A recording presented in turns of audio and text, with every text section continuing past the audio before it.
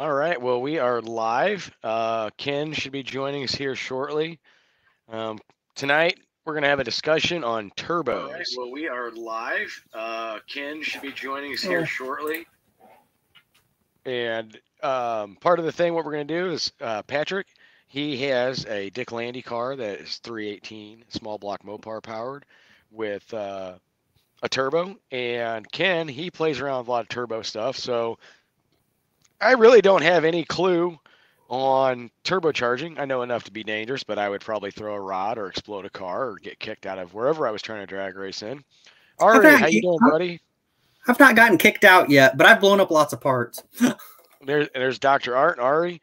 So we'll I tell you what, Patrick, what we'll do, since you are the Mopar side of turbocharging, let's just kick it off and just kind of explain what you got going on with your turbo build. Well, my setup's really pretty simple. It uses, I've got a 318 Magnum in there because that's what I had freebie available to me. And it uses Magnum manifolds flip side to side, so they both come out forward. And the turbo's on the passenger side, up about where the alternator would go. But gentlemen, with the, hi. Hey, Ken. But with the Magnum setup, it moves the alternator up enough that I didn't have to move it.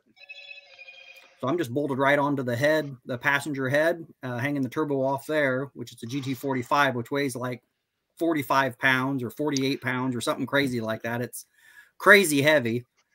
And I have the driver's side just crosses over kind of underneath and in front of the balancer and pulley, the serpentine setup, and comes on forward. I said the biggest thing that I had to do was move the tensioner from the passenger side over to the driver's side, which I think you buzz about 1.5 inches off of that to shorten it up and oblong one hole, and it bolts right to the driver's side head.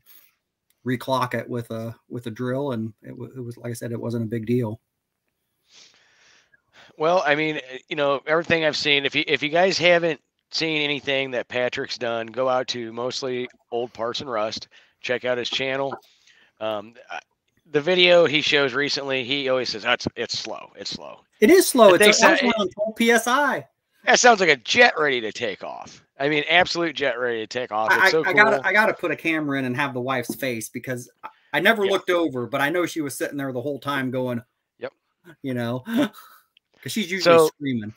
Yeah. Oh, I've taken my son for some rides like that in my dad's car, and it's a lot of fun. So I see a lot of people are starting to join us. Welcome, everybody. Henry's Hot Rod Garage, Unfinished Project, Dart Sport, Nathan's Mopar Garage. I see Big Mike in the Hoopty Barn. He's got a really cool 51 Coronet. Tom Muse has been joining us.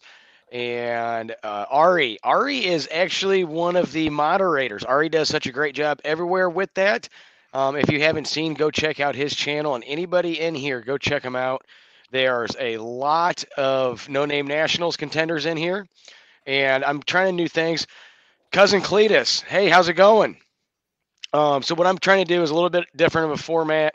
Coming in here every week, I'm going to try to do it if time allows. Obviously, in between some scheduling stuff right now with the cars, it's raining here in Illinois, so I figured, you know what, let's do a live.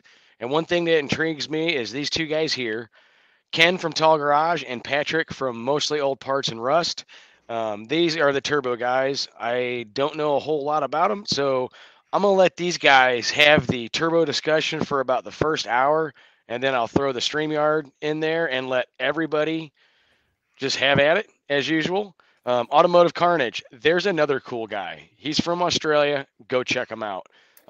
Talking to him on trying to get some cool stuff over here to the States once stuff's able to go.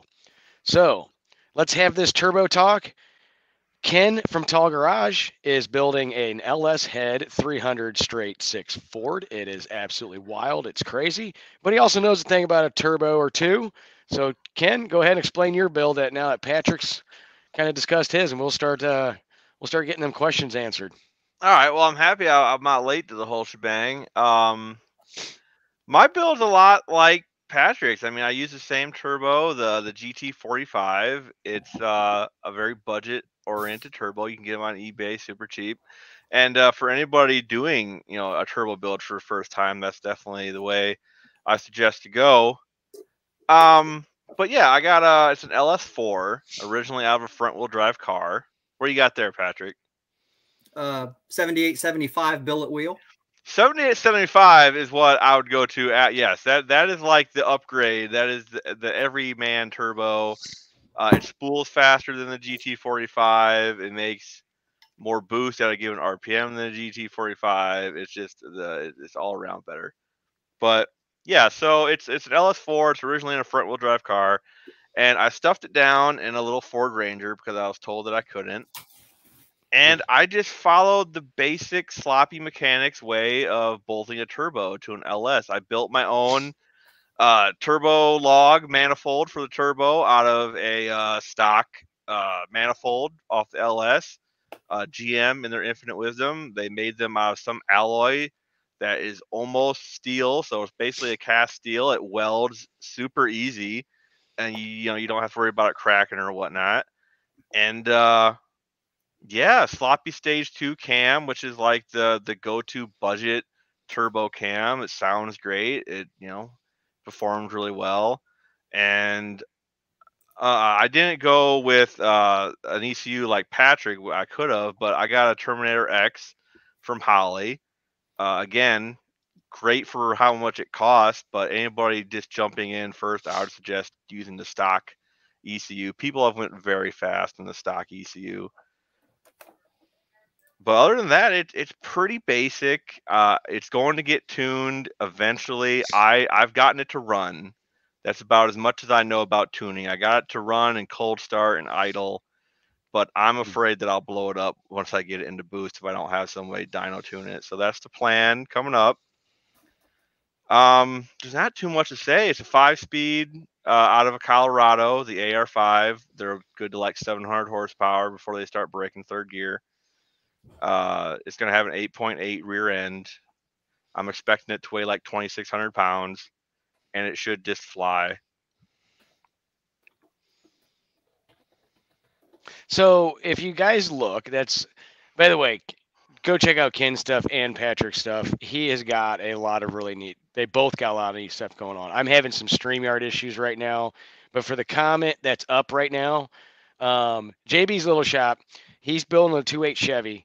Absolutely cool. I believe he's from Texas. Texas is a great state. Best barbecue in the whole entire United States. So anybody from Kansas City that I offended, I'm sorry, but I'm not. So with that, I'm here for the turbo info. Anything on superchargers, or do they work basically the same way? I'll let you two guys on the forced induction expertise explain that. So I got a lot to say on this, but I'll let Patrick go first. I want to hear his take. Well, I think they're similar, but the biggest thing to know about the difference between superchargers and turbochargers, if they're sized properly at low engine RPM, can generate a ton of boost. That can be good and that can be bad.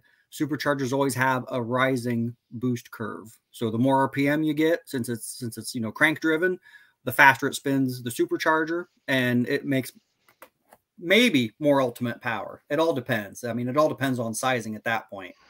I think superchargers actually generate more heat, in my opinion.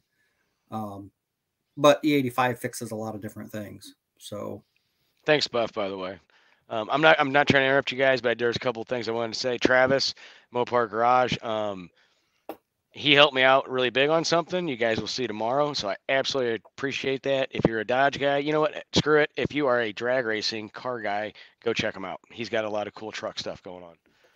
With that, I'll hand it back to you guys to hash this superchargers. All right, so I'm gonna key this to JB because JB, he messes with the little 2.8s, and I have a little bit of experience with 2.8s. My first truck was an S10 that had a 2.8, but the 2.8 is actually a great platform to supercharge, and the reason is the superchargers that make the amount of air a 2.8 can use are super budget oriented. Okay. The GM and Ford both used the M90 supercharger, so you can find them on lots and lots of GM cars. I'm trying to think like right now, basically anything 3800 series also came with a supercharger if it was in a GM platform. And then Ford, they put them in their supercharged turbo or super coupes, whatever they were. But They're not very big turbos. You can get them for less than $100, or superchargers. You can get them for less than $100 on Marketplace, and they make enough air that 2.8 would just love it. They wouldn't run out like anytime soon, and because superchargers make more low end grunt because you have boost immediately. So for a 2.8, that would just make that thing scream if it stays together. So 2 of them would work really well on a 5.6 liter. See, okay, so there's a couple guys on YouTube, at least 2 that I know of, who have built intake manifolds and put 2 of these, like I said, they're cheap M90 superchargers on a V8, and like, won't it work? I don't know, but it's cool. Nevertheless, what they're doing now, there used to be a budget way to get an M112, an M111 or 112 supercharger. It used to be a budget way to get them. On eBay, they got flooded. I mean, absolutely flooded with superchargers that went on the what were they? They're in the Cadillacs, Patrick. The really crappy motors with the starters in the valley. Are you talking about the North Star? Yes, they were North Star superchargers. I tried to forget about those.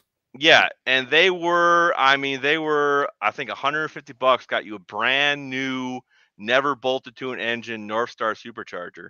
And then somebody came out and made an adapter plate to put them to LS, and then the price went to like $500. So okay. M90s are the only budget way, but like for JB in particular, it would make a 2.8 run like no one's business. Yeah, so I would just grab my calculator quick, and I took 2.8, took it times 2, and so William Sanders does make a good point. And JB, I'm sorry, Nashville. I thought it was Texas. That's my bad. Superchargers also take power to make power. That is true. Turbos do not. Turbos spool off of obviously exhaust. Best way to do that, from what I know, the little I do know about turbos, intercooled. Nice thing about supercharger is it does not produce that heat like that, and it's pretty much instantaneous. I know today's turbo technology. Superchargers make a lot of heat. Yeah, almost all of them have some kind of intercooler built on the supercharger. So, like, honestly, I don't know why. Like, boomers especially irritate me on the whole. They want to bolt They want to bolt six. I forget what they are. The 642 or whatever the big truck supercharger. They want to bolt them on everything. And it's just like put a turbo on it. Yep. See, we got Destroyer in the house. He is wishing every happy Cinco de Drinko, y'all. So if you guys partake in the adult beverages, have one for Destroyer. Man, I left my adult beverage. I've been on ibuprofen most of the week. I tore my shoulder this weekend, and yeah. So yeah, so that's pretty good with that whole turbo and all that. And the 2.8, I was actually talking to Ken this week about your channel, JB, and we were talking about the 2.8 builds. And one of the most durable trucks ever, a friend of mine had a 2.8 Chevy when I got my license. He got his license, so that'd been 94, 95, and it was like an 83. And that truck went through hell and back and never skipped a beat. Yeah, the 671 blowers, like, put a turbo on it, guys. Sell them for the outrageous amount of money you can get for them, and go buy you a $150 eBay turbo and go really fast. Like, that's my opinion. That's like the polished 671 that just sold for a small block Mopar here recently. With the correct intake manifold in the blower and some of the pulleys that you needed. No carburetors or anything like that. It was $3,000. Yeah. Yeah. The opinions expressed here are my opinions, and they don't reflect Jeff and Patrick. But yeah, stop messing with them. They're not worth it. I don't care how cool they look. You know what's really cool? Going, 8-second pass in the quarter mile down the track. That's cool. So okay. I agree. And, I think everyone's got their opinions on superchargers, turbochargers, nitrous oxide, naturally aspirated, gasoline, race fuel, E85, nitromethane, hydrazine, whatever. It all makes power. I think it's fun. I do like the sound of those turbo cars. I preferably am just a big cam, lots of cubic inches, couple carburetors, lots of compression, just put the hammer down and see what the hell happens. So yeah, Travis here I'm going to have him on to talk about naturally aspirated power, how to make that. I'm rolling off the idea to do a twin turbo 331 for Mighty Mouse. So he's got this little truck he just got, and it's stuffed with a small block Ford and That's a little 331. D50. Yeah, it's a little D50 and a 331 Ford motor twin turbo would just be a whole lot of fun with that. So here's a question for both of you guys, because I know JB said he's soaking it up and all that. The one thing I kind of want to ask each of you, and you guys can debate it. When you guys decided to do these turbo builds, what was your biggest failure at first, learning curve / oh shit, I shouldn't have done this, but I'm going to keep going because I got to get it right? I'll let you go first on this one, Ken. Oh man. Okay. All right. So this is more of a general build fail. Like, this doesn't necessarily have anything to do with the turbo itself, but this is the biggest fail, and I've never told anybody. All right. And I wasn't planning on it, but here we go. So I used an LS4. Okay. LS4 is not the thing I should have used, but I had it. I used it. I bought an aftermarket oil pan. All good so far. The oil pan did fit, you know. It came with baffles, and it was great, and the oil pan fit. I had to modify the windage tray. Okay. God, don't go there. And the LS4 windage tray that came stock on it wouldn't work, so I pulled one out of a 5.3 truck engine, and I modified that, and I bolted it in. Well, when I got it all put together, bolted in the truck with everything on it, transmission, it's all bolted in. Come to find out, the LS4 had the dipstick on the opposite side of the block. I was like, okay, I ain't too worried about this. Until I went to put the dipstick in, and I realized the windage tray blocked the hole. Now, I didn't want to pull the whole motor out. I had it filled with oil, all the fluids. I'm like, what am I going to do? I need to get my dipstick in, right? So in the middle of the night, when no one was watching, I got a big drill bit, and I drilled straight through drilled straight through that windage tray into the oil pan, nice and clear and stir, stuck that dipstick in, never worried about it again. So I got some good chunks of metal floating in there I need to get out at some point. But that's what the oil filter's for. That's what I said. Like, they'll get chewed up in the oil pump. It'll be fine. Like, just real quick with this, guys, I am across the banner. Anybody's joined, but the first hour is just going to be these two guys. Then I'll end up throwing the StreamYard link in there for anybody to join. I would be responding to some of these comments, but for some reason, StreamYard is being just a little bit not liking me right now, so it's not even letting me type comments. So sorry if I'm not responding to anybody. But yeah, I'm able to display these things. So Patrick, I've talked to you about this. Like, how did you get this right? How did you figure it out? All that type of stuff. So what happened at first?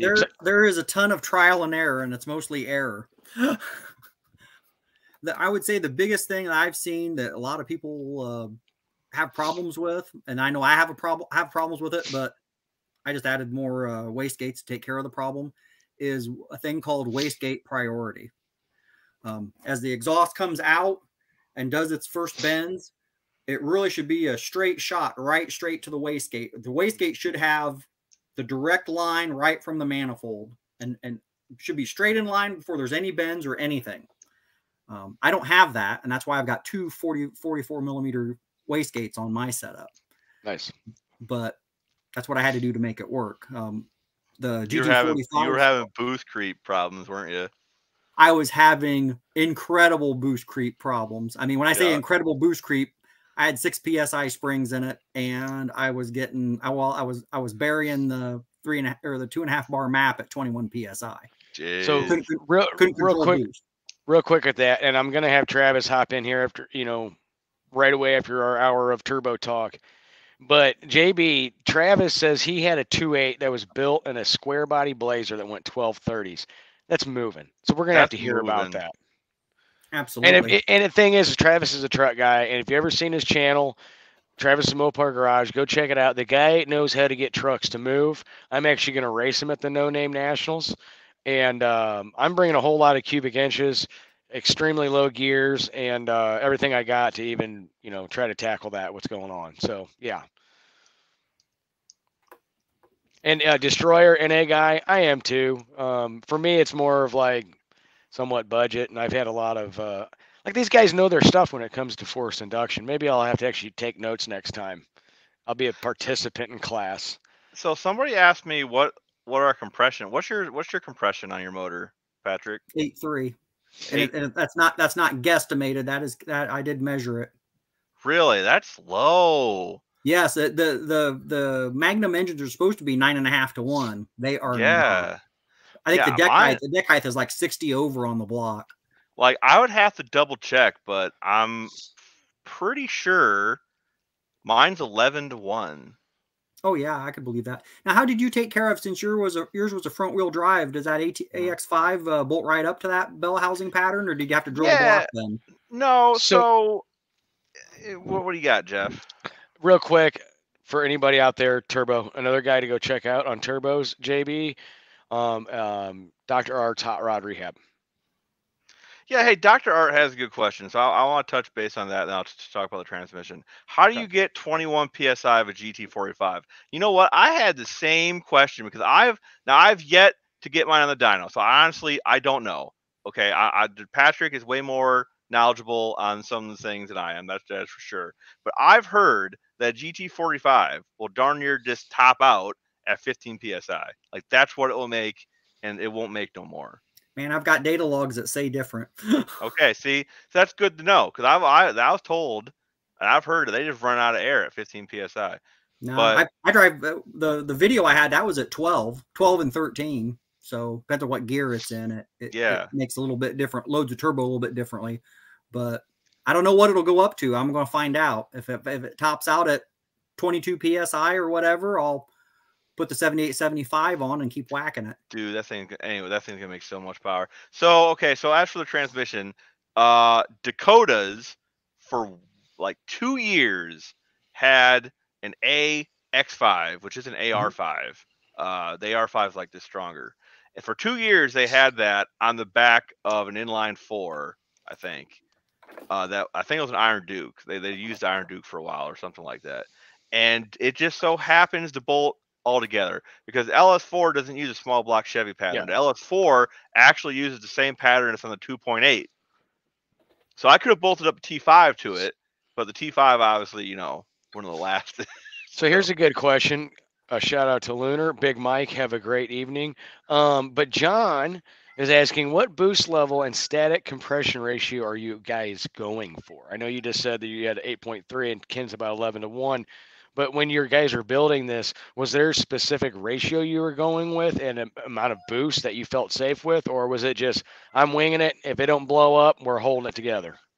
Yeah, I built mine in accordance with 1,000 other guys that built them. It's a known recipe that makes power and won't blow up. So, and LSs are great about their chamber design. You can run as much compression as you want and then throw as much boost at it. And if you have E85, you just make all the power and you don't worry about it.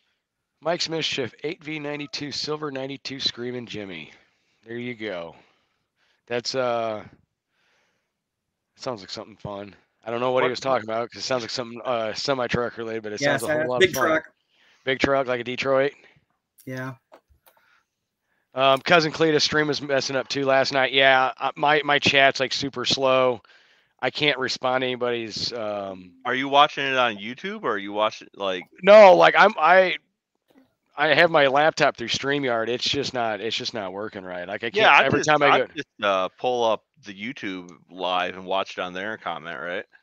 That's what I'm doing. I'll just keep going now. But Mike's Mischief, your lives are awesome and chocked up full of information. Thanks, Mike. I appreciate that. And I'm gonna not to plug myself on this, but like I think when I'm able to go live, I'm gonna try to highlight people and groups, get exposure to them, get everyone out there. Mike, I'll probably hit you up one day with your buddy and with the Zephyr and go there. I know Travis I'm gonna have on here.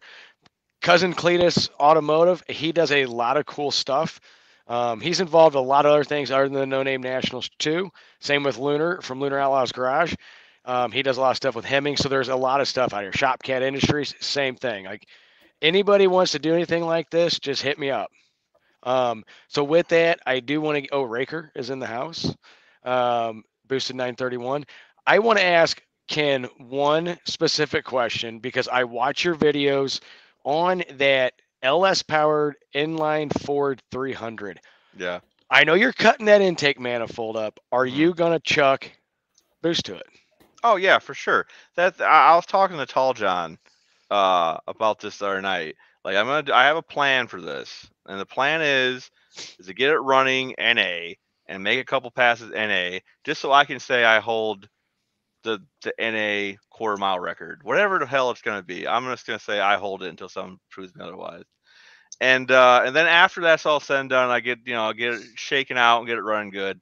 78, 75. We're gonna throw all the boost to it, and we're gonna shoot for the stock bottom end quarter mile boosted record, which is 1090.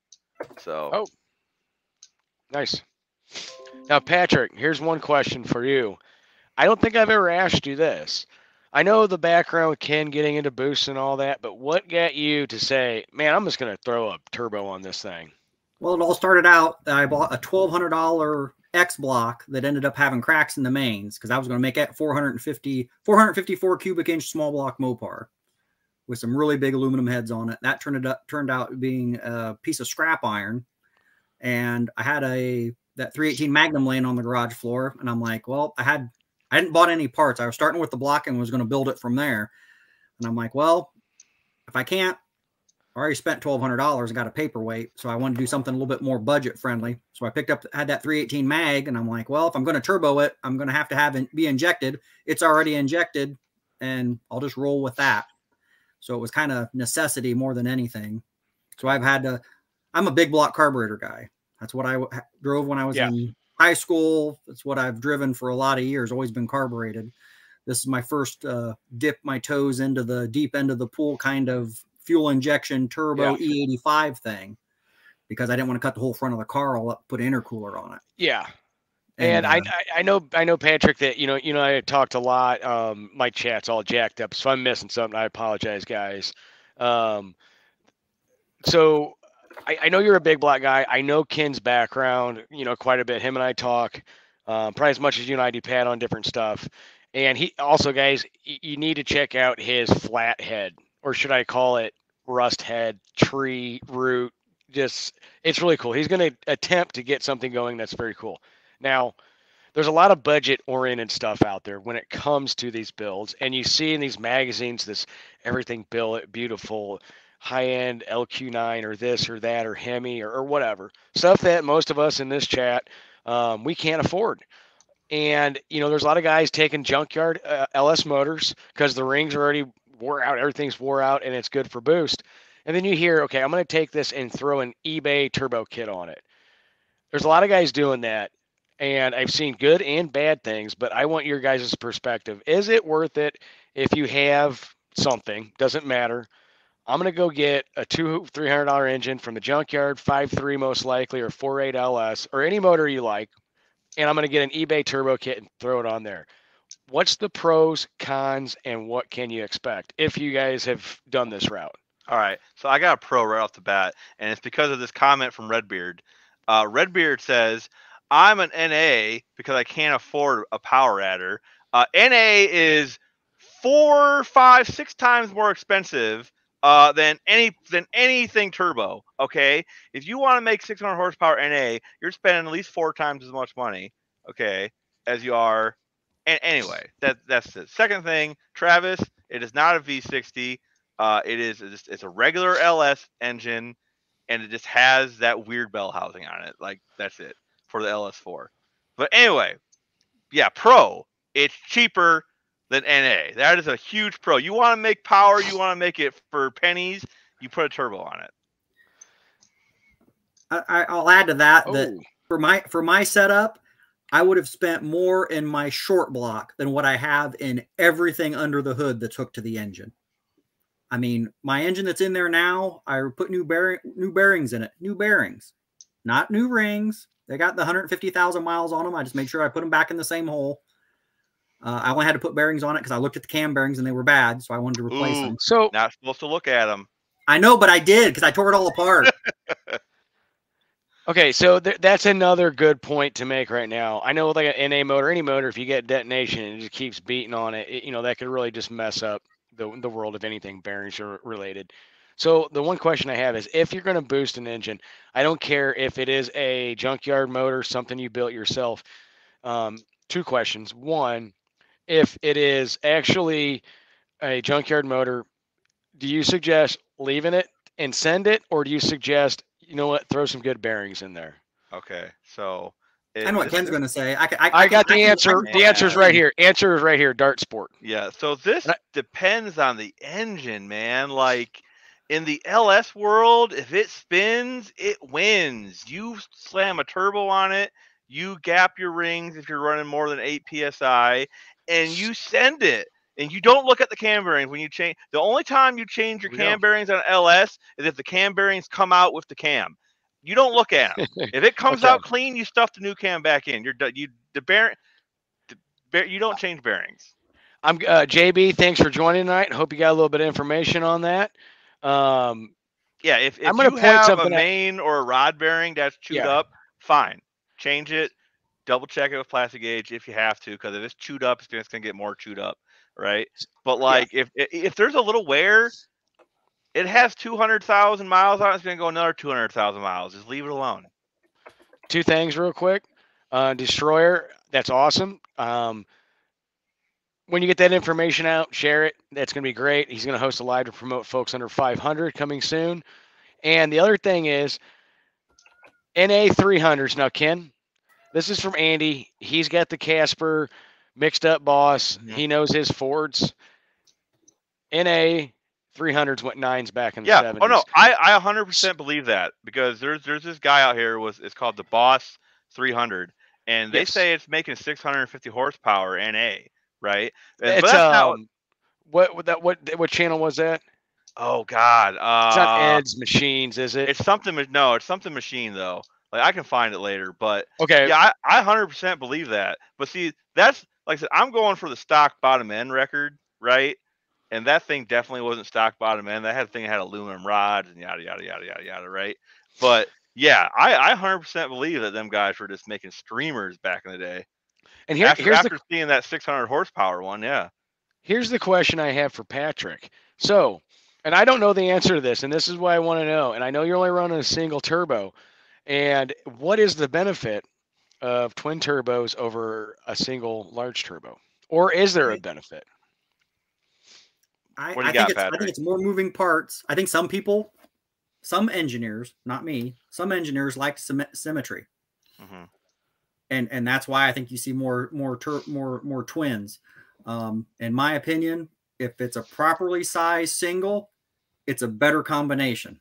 Yeah. If it's twins, you're doing it because you want to do twins. Yeah. So my 2 cents on this is, first of all, Travis, LSs are cheap and reliable, and they go fast. So maybe that's with everything beforehand, or more power stuff. But anywho, so yeah, there is no benefit to going dual turbos. First of all, you have twice of everything, so that means you have to spend twice as much. You need 2 turbos, you need 2 wastegates. Yeah. It starts adding up quick. It looks cool. That's the benefit. Like, Patrick said, it's all even on both sides. It looks cool.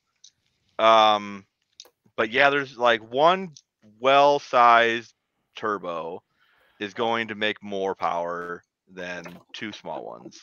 For sure. Real quick, Ari's a moderator. I added a moderator. He's one of them. Ari, if you could add anybody's channels on here, links to them, that'd be great. But if you could, Andy said Bruce Sizemore is the guy. You can see a lot of the info on Drag Bros. If you get time, Ari, find the information on that. It's a crazy. It's a Boss Cleveland headed 300. Yeah. If I'm correct. The Boss 300 is on Ellison's Machine Shop, your engine guy. And if you just search Boss 300, it's the very first video, at least on my search. And yeah, this thing is sick. It has individual throttle body set up. It has this Boss head. Like I said, it has aluminum rods. Like, the thing is just sick. Yep, it is. And real quick, like I said, I am having chat issues. A friend of mine that's not per the No Name Nationals if Micah's out there, I'm saying hello. Probably going to see a little bit of LS stuff on my channel. I put a thing on my community tab about a truck. It's going to be pretty neat. Levi's in the house. Here's So the Levi thing. Levi plays around turbos and stuff like that too. But okay, Ken, here's something. I guess it could be deemed like a serious question when it comes to the world of turbos. You do hear people talking about the very large turbos and the smaller ones, which spools quicker. Yeah. Is there a relationship between, let's say, horsepower or cubic inches or whatever and turbocharging an engine? Okay. So so a 7875 is going to make more power at the same boost level as a GT45, and that's only because the turbo is more efficient, it's making less heat, and that less heat transfers into more power because the air is denser. Okay, so there's that. But Levi, I disagree with his comment because when you're at the track, you're not leaving. You're leaving at 3-4K RPM, right? You're spooling. Your turbo is making boost, right? You're not just leaving from a dead stop. So to say I don't. Now the guys that are running compound turbos, 2 turbos, right? Those guys, right? They might be. I mean, that's obviously a benefit, because you're making 50 pounds of boost at that point, right? But yeah, you're leaving at $4,000. You're making, because you can't leave making 10 pounds of boost. You're just gonna burn the tires off anyway. So you're only leaving at 5 psi tops, really, depending on what your setup is. You can't just leave at all the boost. You have to slowly ramp in the boost as you go down the track, or you're just going to blow the tires off. So is that kind of why, I have been paying a lot more attention to the world of turbocharging, and you hear a lot of guys that are running what would be considered, and I'm going to ask Patrick this because he can reveal it, running more of a, if you want to call it almost like a highway gear, where out of the hole, you're just not blowing everything off and you're rolling that power. And so Patrick, I know your car's fast. You say it's slow. I'm calling bullshit on that, as I usually do. But can you explain on that, the gear ratio, how that factors into these turbo cars? Well, I know. Thanks, Ari. On my setup, it's only I only got a 323 on it with a 30-inch tall 315/60 drag radial, so I can cruise down the road at 2100 RPMs. And a lot of that is you want a lot of, I'm going to call it exhaust thrust, if you will. You want the engine working hard. That's why you don't put, a 410 gear or something like that in it, because then the gear is really pushing the car forward. On my setup, man, I can break the tires loose, at 50, 60 mile an hour driving down the highway, just stand on it. I'm actually probably going to have to do a little bit more work to my setup. I'm going to put a shorter tire on it because since we're going to run 1/8 mile, I'm going to I need to do a little bit something different to get my RPM up a little bit more. But so Levi says compound or twins. They are different compounds, are 2 turbos combined. A twin turbo car is 2 turbos, 1 each. Okay, that does make sense now. Yeah, that was kind of my point. That was kind of my point, that if you're running compound, obviously that's different. I don't know what these guys running, in the 8th or but just remember, the guy that's won Drag Week 7 times, Larry Larson, built his caddy with a ginormous 118 millimeter single turbo. Yep. So I think that goes along with what Ken's saying. He's leaving at 4,500 RPMs or something like that. And yeah, the thing sounds like a jet airplane at the starting line, but look how fast it is. It doesn't blow the tires off, and on the big end, it mile an hour is like crazy. Yeah, but GM about the gearing, right? GM knew this way back in the 90s when they built the Cyclones. They had a road gear in them, like a cruising gear. I think it's a 342 gear in those. Yeah, it's a 342 exactly. And turbo cars love decent highway gears. They just scream with them. They don't care. That's another great thing about them too. With 342s. Yeah. Real quick, I am going to plug Ari. Ari is a moderator.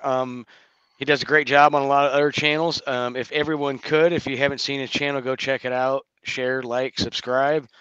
He does a lot of cool stuff. He's got a cool truck. He's got a Mopar with a Slant 6. He's in Southern California, and he's enjoying a much better weather than probably most of us here in the Midwest or somewhat near the Mid-South because of weather. So, yes, thank you. Very much appreciated, Ari. So here's a good one we have on here. Travis Mopar Garage compounds are on diesels to get 75 to 100. Now, this, I don't own a diesel. I never have. I like them, but a friend of mine, he was always into diesels, Cummins, and I saw that one time, and he explained the theory of compounds, especially how that works with the diesel application. Yeah, Richard Holder has a very good video on running compounds on, I believe it was an LS. I think so. I know on the one video, I think everybody's probably seen flying around where the diesel engine on the dyno like splits in half, like right at the crankcase. Yes. I think that one, I think they were pushing 150 PSI into that, and there was a problem. So that brings up another question I have for you guys. You know, a lot of naturally aspirated cars or nitrous cars, you know, the fuel delivery really matters, especially when you start getting up into the higher RPM range. I'm building something naturally aspirated where at first I'm going to end up going just with a large mechanical fuel pump. Most likely we'll end up needing to go electrical. I know I'm going to have to do a lot of rework on that. But when you're building one of these turbo cars, what is one thing as far as advice goes on fuel delivery? You can't have too much fuel. Yeah, I say in my opinion on fuel delivery, I would highly recommend EFI, some kind of fuel injection. I'm gonna put a carburetor on my big block with twins, but that's going to be a burnout car. It's never going to probably go down the track, or if it does go down the track, it'll probably be on fire. Yeah. Well, I mean, that'll make for some good content, Patrick. Yeah, that's a burnout car for next year. Let's just say I plan next year when I come for the burnout contest, I plan on winning it. Mopar Mike does make a really good point here. I like the old school. I like the old blower cars. I love seeing the vintage stuff with the AFX cars. Raker had mentioned something about that. Just the old superchargers on there, injected on nitro. One thing cool though is if you guys ever get a chance, and I'm sure most of you already know this, I believe it was the Hemi Honker was a twin turbo Mopar back in the 60s, and Ohio George Montgomery ran a Ford. Looked like a funny car, but I believe it ran in like a gasser class. It was interchangeable to me, some classes, and it was a Boss 429 twin turbo application. So they were playing around with that back then a lot, but I do like the turbo stuff. It's really grown on me when it comes to force induction. You know, those superchargers sticking up are awesome, absolutely awesome. I say, remember the Granatellis? They had a land speed car that I think was a 62 Plymouth. I think it was a twin turbo car. Yeah, Ari's right. Sniper systems are pretty forgiving. Kyle and I played around with his on his GTO. I mean, it's naturally aspirated, but that's a very forgiving, easy setup to work with. Not too hard to tune, not too hard to get set up. A lot of fail safes that are put into place. Ken, here's one for you real quick. If you were like, I know you have that Ford that's turbocharged. What is one thing you would do differently? Oh, well. Okay. Oh man, that's a hard question to be honest. There's so many things I do differently, dude. Like I built the truck for shits and giggles, right? So I look back on it like, man, what is it? But okay, so I got two big things, right? The first one is I would have used a regular truck LS engine. We're gonna use that LS4. That was a dumb idea. The damn starter's right by my foot because it's not it's not where it's supposed to be. I had to bend all the pedals to the left to make room for my big ass feet. So like that sucks. And then the other thing, oh man, the other thing, I probably would have put it into something different. Truck's too small. I'm 6'6". Yeah. It's not a good fit. LB's in the house. Hello, LB. Well, I'm 5'9", so it'd probably be a good fit for me. Yeah. Oh yeah, you'd fit in there great. So same question for Patrick. What is one thing that you would do different? I would change everything on the hot side on my system, which the hot side, there's something that we didn't cover, and we probably should cover it real quick right here. We're kind of about 3/4 of the way through. Main components of a turbo setup. There's the turbo. There's the wastegate that basically bypasses the turbo to regulate boost. And then in between the turbo and the engine somewhere in there is a blow off valve, which basically when you shut the throttle and you have all this boost, it gives it somewhere to go. It basically bypasses from going into the engine. Yeah, that's really bad on the turbo to just slam the throttle shut and that boost has nowhere to go. It goes Yeah, but back you know, to the Sloppy does it turbo all the time. I mean, yeah, But he does it more in racing application than anything you would street drive. I don't know what the longevity of that would be. I don't recommend it. I think you should have all the parts. It's hard on the turbo. But yeah, if I had to do it over, I should show you a picture of my hot side. It's got like pretzel bends and crazy shit in it. And yeah, when I did it, when I finally put the bigger radiator in it, I went, oh my goodness, I would have changed so much. And since Ken, you were probably smart and used a open turbo flange. Since the GT45 is a divided, I used a divided turbo flange. And the most important thing to know if you're using a divided on a T4 setup is don't fall to the peer pressure and try to use 2-inch tubing. Use 2 1/8 inch tubing, 2-inch ID, because then it perfectly matches the divided flange. There you Ask go. me how I found that out. I have pictures. It was ugly. It's like you can't stretch. So Buff says, so much turbo knowledge makes me realize I'll need to phone a friend or have a pizza party with turbo friends to make it happen. You know, that's actually a really good idea, but you know what? Just don't tell them you're going to be playing with the turbo. Just tell them they're coming over for pizzas and beers. Dude, don't have the beers, just have the pizza and the turbo. There's so much Ruben's in the house out there right now. Like, there's so much information. Like I said, here's the thing. I know a lot of you guys are not LS guys. You're not Chevy guys. I get that, right?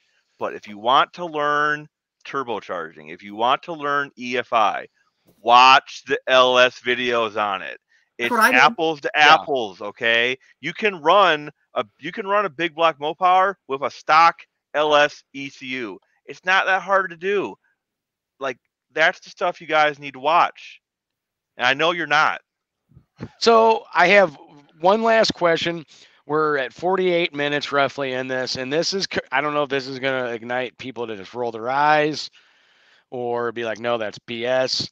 But, you know, I saw this in a build when I think it, and I'm not a newer car guy, but I believe it was on a Hellcat, supercharged Hemi, and at the end of the exhaust, it had turbos. Why are they, one, putting them that far back? By the way, hello, Ruben from Muscle City Madness. Check him out. Why are they doing that? Well, they want to put turbos on it, and on a Hellcat, there is no room anywhere around the engine, so they're remote mounting it way at the back of the car.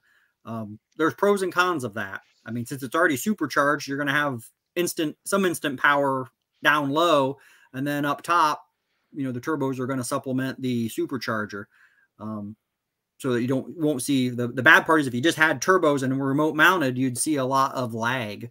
That's what I was wondering, because that's not instantaneous. Well, don't forget, like, the biggest con of putting turbos back there is what you do with the oil. Yeah, exactly. You have to have some way to get the oil from the turbo back to the, and like being that low, you have to actually have a pump. It's not worth it. Don't ever do that, guys. Don't ever don't low mount turbos like that in the back. Don't ever. Because I don't remember like, you know, like they had the numbers on the car from the factory and they tuned it, put exhaust on it, put those turbos, and obviously the money that probably went into it was more than most people are going to put into a complete build. But the numbers that it produced were negligible. You know, I mean, you could probably get it out of just tuning alone. Yeah, I think. I'm trying to think of who it was that built the one car, the Charger. I think it was a Hellcat Charger. They had the remote mount turbos. They were at Roadkill Nights here a couple years ago. See, here's something for everybody. Like, I know carb guys always talk about how the carb mixes the fuel with the air and it cools the air, right? We all have heard that a million times. When you run EFI and E85, okay, E85 being alcohol, it's a chemical cooler, all right? It shoots down the runner into the intake charge into your cylinder. It cools the charge in there. It doesn't have to be mixing with the air the whole way down, all right? And I know a lot of people don't understand that because it's a chemical cooler, That's why Patrick gets away with not running an intercooler with E85 because Right. it cools the charge so much. Yeah, I still have That's pretty something hot. to remember. I still have pretty hot incoming air temps, but Patrick, okay, so I was thinking about this. You say you don't have an intercooler because of room constraints, right? right. Well, Why don't I've got room. The problem is that really to put it in a good spot, I really need to redo the hot side. Well, no, here's And the I thing. don't want to cut the car up. So here's the thing. Everyone give a shout out to Junkyard Willie. Says he's late, but he made it. Thank you very much, Junk Car Willie. Run a water to air. Okay, Oh, they package a lot better. You can put them pretty much anywhere. No cutting up the car, and they cool better. Then they're ugly, and they are ugly, right? But it's gonna be under the hood, or it's gonna be somewhere. Yeah, see, I run hoodless. I run topless a lot. So. Yeah, I don't know. I still think that's your best bet. I would go like I think I'm actually going to put meth in it. I'm gonna do a meth injection kit like right after the turbo and kind of try to cheat it that way. Yeah, I mean that works. That works. All I got to do is get in the 10s with the 318. That's the bet. See, that'll be cool. I mean, that's absolutely really cool. I've mile an hour fast enough with the weight of the car that it should have been in the 10s, but my car launches for I've done 0 suspension tuning because I keep popping 318s. Which that was all because I had the wrong. E85 is 80% alcohol, man. Like it's 90% where I get it here in Decatur. Yeah. You told me that you got the hookup on that one Facebook group. They test it and tell everybody. Yeah, I test it every time. It's in the summer blend has never been below 90%. That's awesome. So, what do you guys think in the chat? Learn a little bit about turbo stuff? Are you more confused? Are you wanting to go get a turbocharger, slap it on your car, have some fun? It actually intrigues me. I know Ken's like, you got to put a big old turbo on that 521 and just send it to the moon, and that would be absolutely fun. One thing I'd have to say is don't be scared about when you're doing a turbo build. Don't be scared about downsizing your injectors. Go big. Go big. Yeah. Okay. So if anybody does look into this in the future, decapping injectors, easiest way to get budget injectors. Like right. You go to the junkyard, you get 16 of them, you decap them, send them out to have them tested. You get a matching setback, which will flow 80 to 90 pounds, and like that's good for like 600 horse, 700 horse. So. Right. I say I actually bought some Siemens 80 pound hours, and they were only $300 on sale. Lunar E85 is great and pulls the heat out of the air. Problem is, where I live, there's only one place an hour away that sells it. Okay. So yeah, that's another thing when it comes to fuel. That's not that big of a deal, though. You can, like, if you guys are racing and you want access to E85 and you don't have it, you can buy a 50-gallon drum of it. Use it all season. That is true. Buff, he said he's interested, but wouldn't help for sure figure it all out. There's a huge community of guys here. These two guys are good. Dr. Art, Jason from Jason's Garage Incorporated, Lunar, another good guy for it. He plays around with pretty much everything, whether it be a Buick, whether it be an import, anything. So anybody out here, I mean, it's one of those things, like, reach out. And if they give you bad advice, go do a burnout in front of their house at 3 a.m. I gave you permission on that. So I tell you what, guys, what I'm going to do, if anybody wants to join this chat, I'm going to see if I can get this to work right. I couldn't type in my comments, and let's see here. Let's see if I can copy this in. If anybody wants to join, I'm going to go ahead and enter the, oh, come on now. I'm frozen again. I'm going to go ahead and enter this in. Yes, Buff, turbo party at my house garage. That is absolutely would be a blast. I'm sure something would get done, and it would be a whole lot of fun. I have a picture, Jeff, that I'd like to show people on kind of what I ended up doing on my setup. Oh. So this right here was in the very early stages. And let me see here. I've got a good one down here somewhere. It shows all the craziness. I've probably changed this thing a half a dozen times already. Man, Lunar got the big money if he's buying a Haltech ECU. Jeez.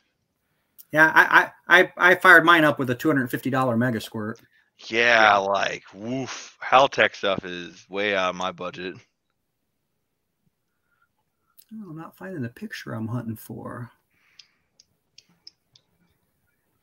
Oh, there it is. Come on, you. Trying to get everybody in here. Hey, Jeff, you know who we need to reach out to? We need to reach out to this guy. He's called Turbo World. Yes. That's his channel's name.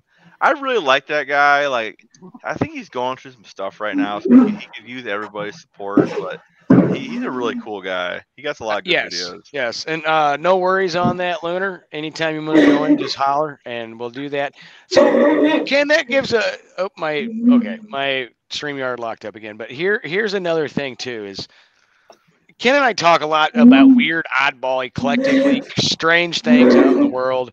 And I know one of the things that's always not popular sometimes you hear of the carburetors that are like lawnmowers on like an V8 engine application.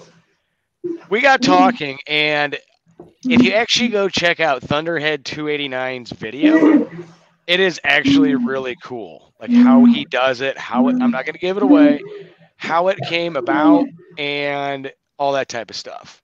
So when you hear something new or you hear something third hand about a build or how things are going or anything like that, go check it out because I was pleasantly surprised.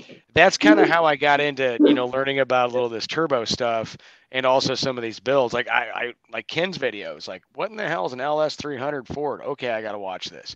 Patrick, a Dick Landy car with a turbo 318. It's like, oh, hey, that's interesting. Yeah, so, Patrick, you need to get started on your slant six Hemi head, dude. Your channel's gonna explode, dude.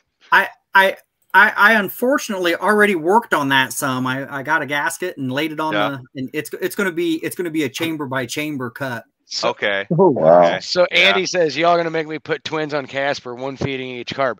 You know what, Andy? If you ever did that, be sick. Like that would break the internet. Yes, it would. That would be awesome, Andy. I would help you do it. Yes, that would be very cool. Pro Charger. The turbo is about 6 inches above the hood, though. Pro Charger. No, I don't like Pro Chargers, man. No, so, I think Pro Charger is the best way to go. It's just turbos are the most efficient way to go. Yeah. I like. Well, I want to interject a couple things about when y'all were talking about fuel and turbos and stuff. Yeah. What do you got, man? What I learned whenever I was doing import stuff is the larger the turbo, the more volume of air you have. Right. So if you have like if you have like a GT3, right, at 10 pounds of boost, it's not going to be the same volume as a GT45 at 10 pounds of boost.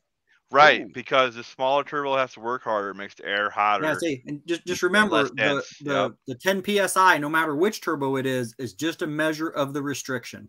Yes. Right. Sometimes if you've done it right, the engine is the restriction. Yeah. Right. Exactly, but it's about volume of air. Right. Same with the fuel question somebody had.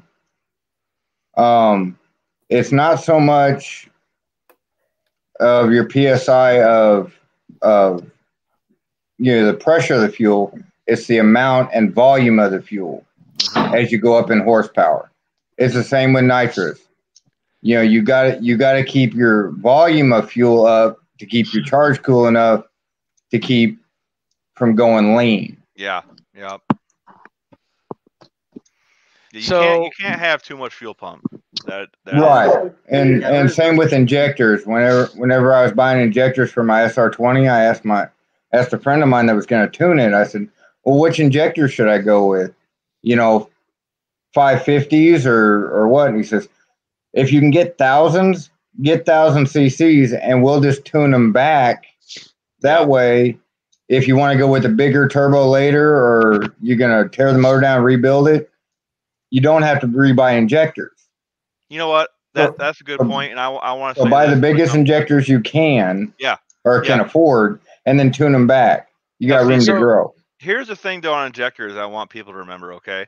Because bigger injectors have shitty spray patterns, okay? Like the injectors that we use on that they use on like 1,000 horsepower LSs, its spray pattern is like a pencil. It's just straight into the cylinder. There's no Miss. really break. Yeah. Now what on a turbo build though, what breaks up the fuel is actually the turbulence from the Yeah, turbo same. of that air being forced into the cylinder with the fuel. That's what breaks it up. That's why we get away with it. I know Tall John was talking about on this is only NA stuff. I didn't really understand this at first. On NA stuff, you obviously can't do that. You need your fuel to be broken up, Starter out. right? Yeah. So that I feel like I'm with them. carburetors They're are live. better for NA stuff. Yeah, I'm talking So- to them right now. We do have John Wilburn from the John Wilburn Show in here, as Ari said. Thank you for joining, John. And one other thing is I want to touch on something about that Ohio George Montgomery car. I got to see that car in real life, and absolutely gorgeous car. Like it's been restored, obviously, but everything was meticulous, chrome, polished, painted, no scratches. Gorgeous. Check that out sometime. Ohio George Montgomery's. I want to say Raker said A gas class. It's a twin turbo 429 Mustang, and it is absolutely cool. And you know what? If I know it's John that said, "Hey, don't do that to ruin the '70s look." I agree with that with Casper, but can you imagine the power that would make, John? Look, that's the thing, right? You have to decide what your build is. If your build is to go fast, and you're not really worried about what it looks like. I mean, besides like small things, what kind of car it is and what you're trying to do. If you're trying to go fast, you don't really care about the look. If you're trying to go for the look, you don't really care if it's going to go fast, right? You got to pick one. Here's the deal. So what you guys talking about these turbos? Like I decided I hate turbos because I don't like the bump box. No, I don't like the bump box of it all. And for the drag racing part, then how hard it is on your transmission is unreal. But see, they're not though, right? But you just have to have the right transmission. Yeah, and trust me, I got it.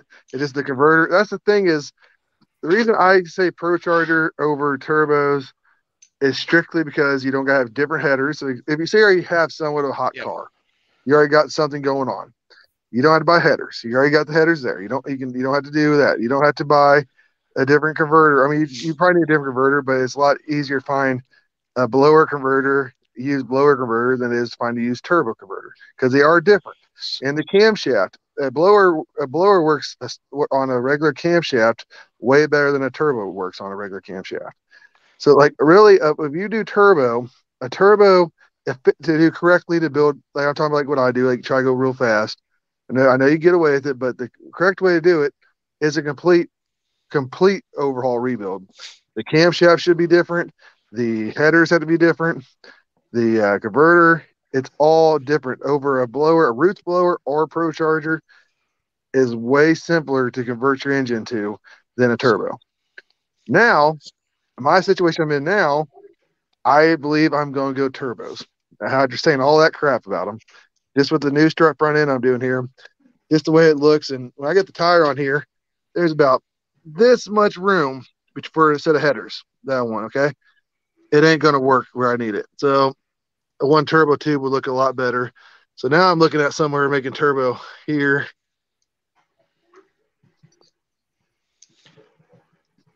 Real quick, just to let you guys know real quick, John Wilburn is going live tomorrow night with a special guest about Roadrunners for all you Mopar guys out there, all you no-name national guys, and everybody else. And I saw Tom posted something there about a race way for sale for $11 million.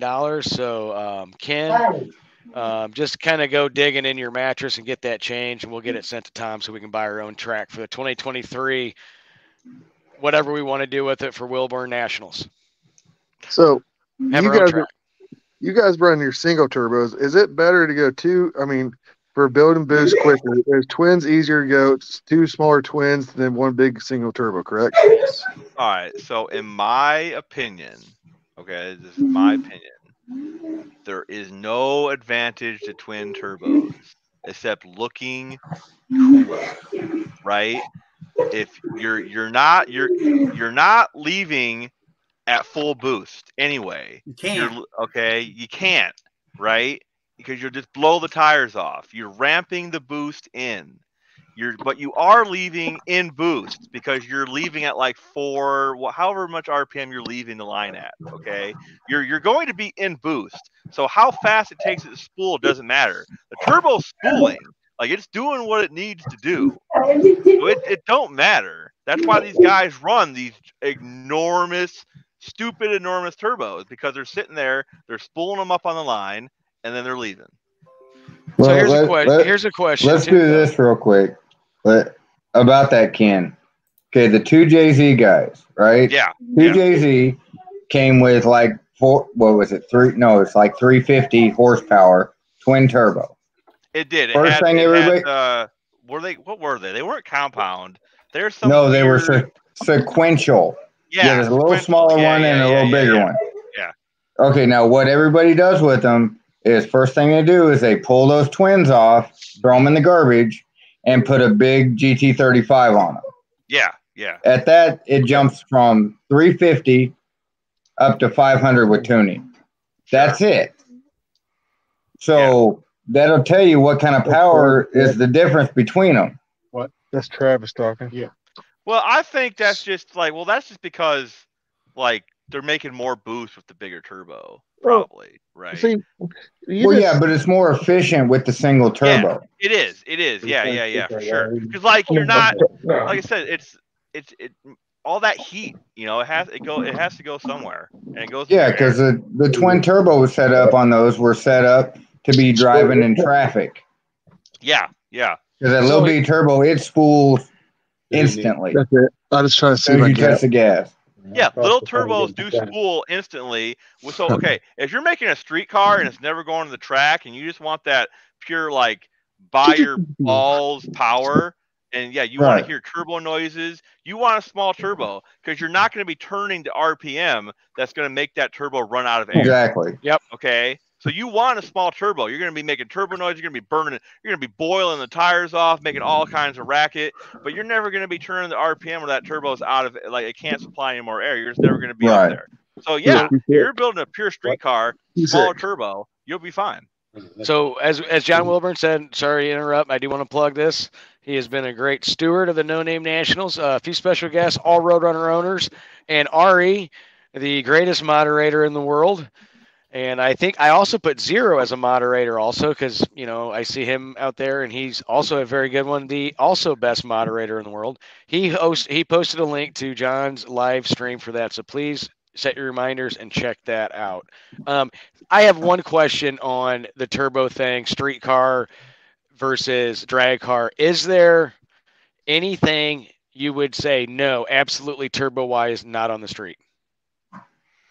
A huge single. Yeah, too big of a turbo, like just something like on the street, like just too big of a turbo that you're never gonna like see boost. Like it's just never gonna make boost. You got to remember how much air it's gonna take to move a big turbo. Yeah. How much exhaust pressure? Because you can't take like a 2.4 liter and put like a GT45 on it. It's not gonna spool it. I mean, it will eventually. It will eventually. Yeah, it will eventually. You're going to be, it's going to take forever. Right. So if you're running something on the street, you got to keep it kind of tame. You have to size it appropriately for your application. Well, you also exactly. And you got to have a loose converter to get something like that to spool up if you wanted to too on the line. I mean, then you lose the drivability of it. Right. So it's the same. It's the same way as running nitrous. You want a nice loose converter with nitrous. You need a high stall. Yeah, you do need a high stall, right? Because So here's my question for you all, you turbo guys and stuff. Like for a street application, I'm referring to street. Would a diesel turbo probably be the best bet you could probably use? No, it depends on the size of the turbo. The reason I'm saying that, the low RPM range they're set up for, and it doesn't take that much to make the boost go around. No. So you're going back to the volume of air with that. Diesels produce at low RPMs a big slug of air when it comes out. They have so much compression. Like Right. Now, a gasoline engine does not have as much pressure, exhaust pressure, as a diesel does. Exactly. Yeah. Compression. I'm gonna step in here real quick. I'm not gonna stop the discussion. My StreamYard link, I can't type anything for some reason, so I'm just gonna create a shout out board when I see people come in. Shout out to Racers and Rods. So I'm mixing technology with the pen and paper.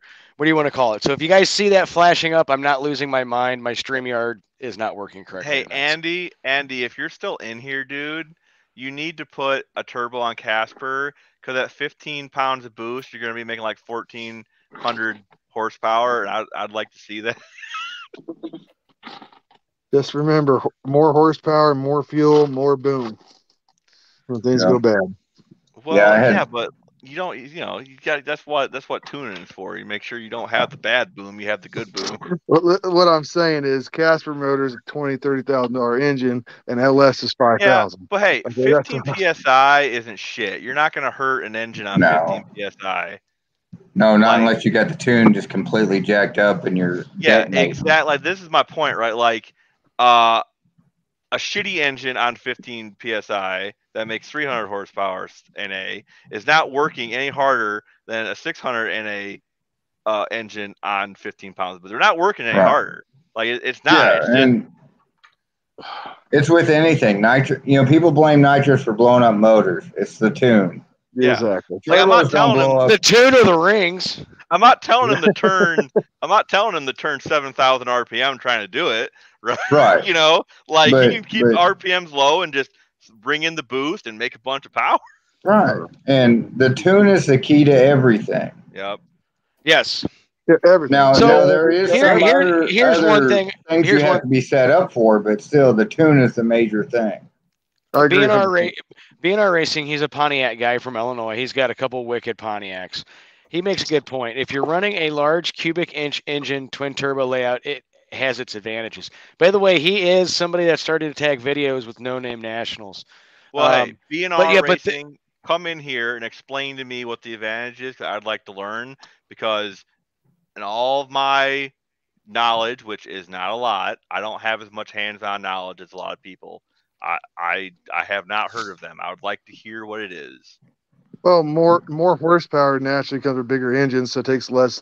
Like I said, it's not boost or whatever you want to call it. It just makes more efficient power when you put boost to it. I mean, isn't that true? More horsepower you make naturally aspirated, the better it's going to run boosted. Well, no, like not necessarily. 15 pounds of boost doubles what you make NA. Okay, that's the equation. It doesn't matter whatever you're making NA, you put 15 pounds of boost to it, you double it. Starter. Okay. So it also, I don't know, like the fuel you run and stuff makes a big difference. I mean, it's not just 15 pounds of boost. It's your air and temperature. Like 15 pounds of boost with hot air is different than 15 pounds of boost with cold air. Well, yeah, that's why we were talking about earlier how like a GT45 at 10 pounds of boost will make less power than a 78, 75 at 10 pounds of boost. The turbo is working harder, heating the air up, so you make less power. Right. So a more efficient turbo. That's my deal. It's like you guys saying boost is, there's no really exact calibration to it. Well, no, here's the thing. So you're thinking about this wrong. Like, if you were running NA and the air was that hot, you'd be making half of what you would on 15 pounds of boost of air that hot. You get what I'm saying? Yeah, I got you. Right. Yeah, because once you, no matter what your engine makes, if it makes 200 horsepower, theoretically, at 15 pounds of boost, it should make 400. Mm-hmm. Now, as long as you have your fuel right, your timing right. If you have your timing off, say you have your timing way retarded and you have weak fuel, well, you're going to be lean and you're not going to have your cylinder pressure you need, so you're not going to make that 400 horsepower. That's you guys are talking about turbos only, correct? Because a blower would be different. No, blower's the same way. Blower make heat. Anytime you compress air, make it hot. That's true. Yeah, horsepower is the same way. Okay, so PSI is PSI. a blower takes power to make the power, though. That's what I'm saying. The turbo doesn't. It just has. It does. Yeah. That's what I'm saying. So the boost number, like if you're in 15 pounds of boost on a blower, it's not going to make the same 15. I'm theoretically here, okay, guys. Maybe I'm just being ignorant. No, but no, you're right. Yeah, because you're going to be burning X amount of horsepower to turn that blower. Exactly. So here's a question Raker brings up, and it's a very valid point. If a single turbo is better than twin turbos, why do the pro mod guys run twin turbos? Rules. Well, that Patrick, and what do you got, Patrick? You they're trying to get 50, I 75 think they run horsepower. twins because they're looking for every PSI. little ounce of power they can get. And now, if you want to do that, that's fine. But, but where's the power coming from then by running twins like that? Because I don't know shit about pro stock, right? So I don't know. Yeah, I don't know anything about pro mods either. Well, the thing is, when you run two turbos, you can turn them up, and you can get because a single turbo to get 100 psi, that's going to have to be a huge turbo. Right.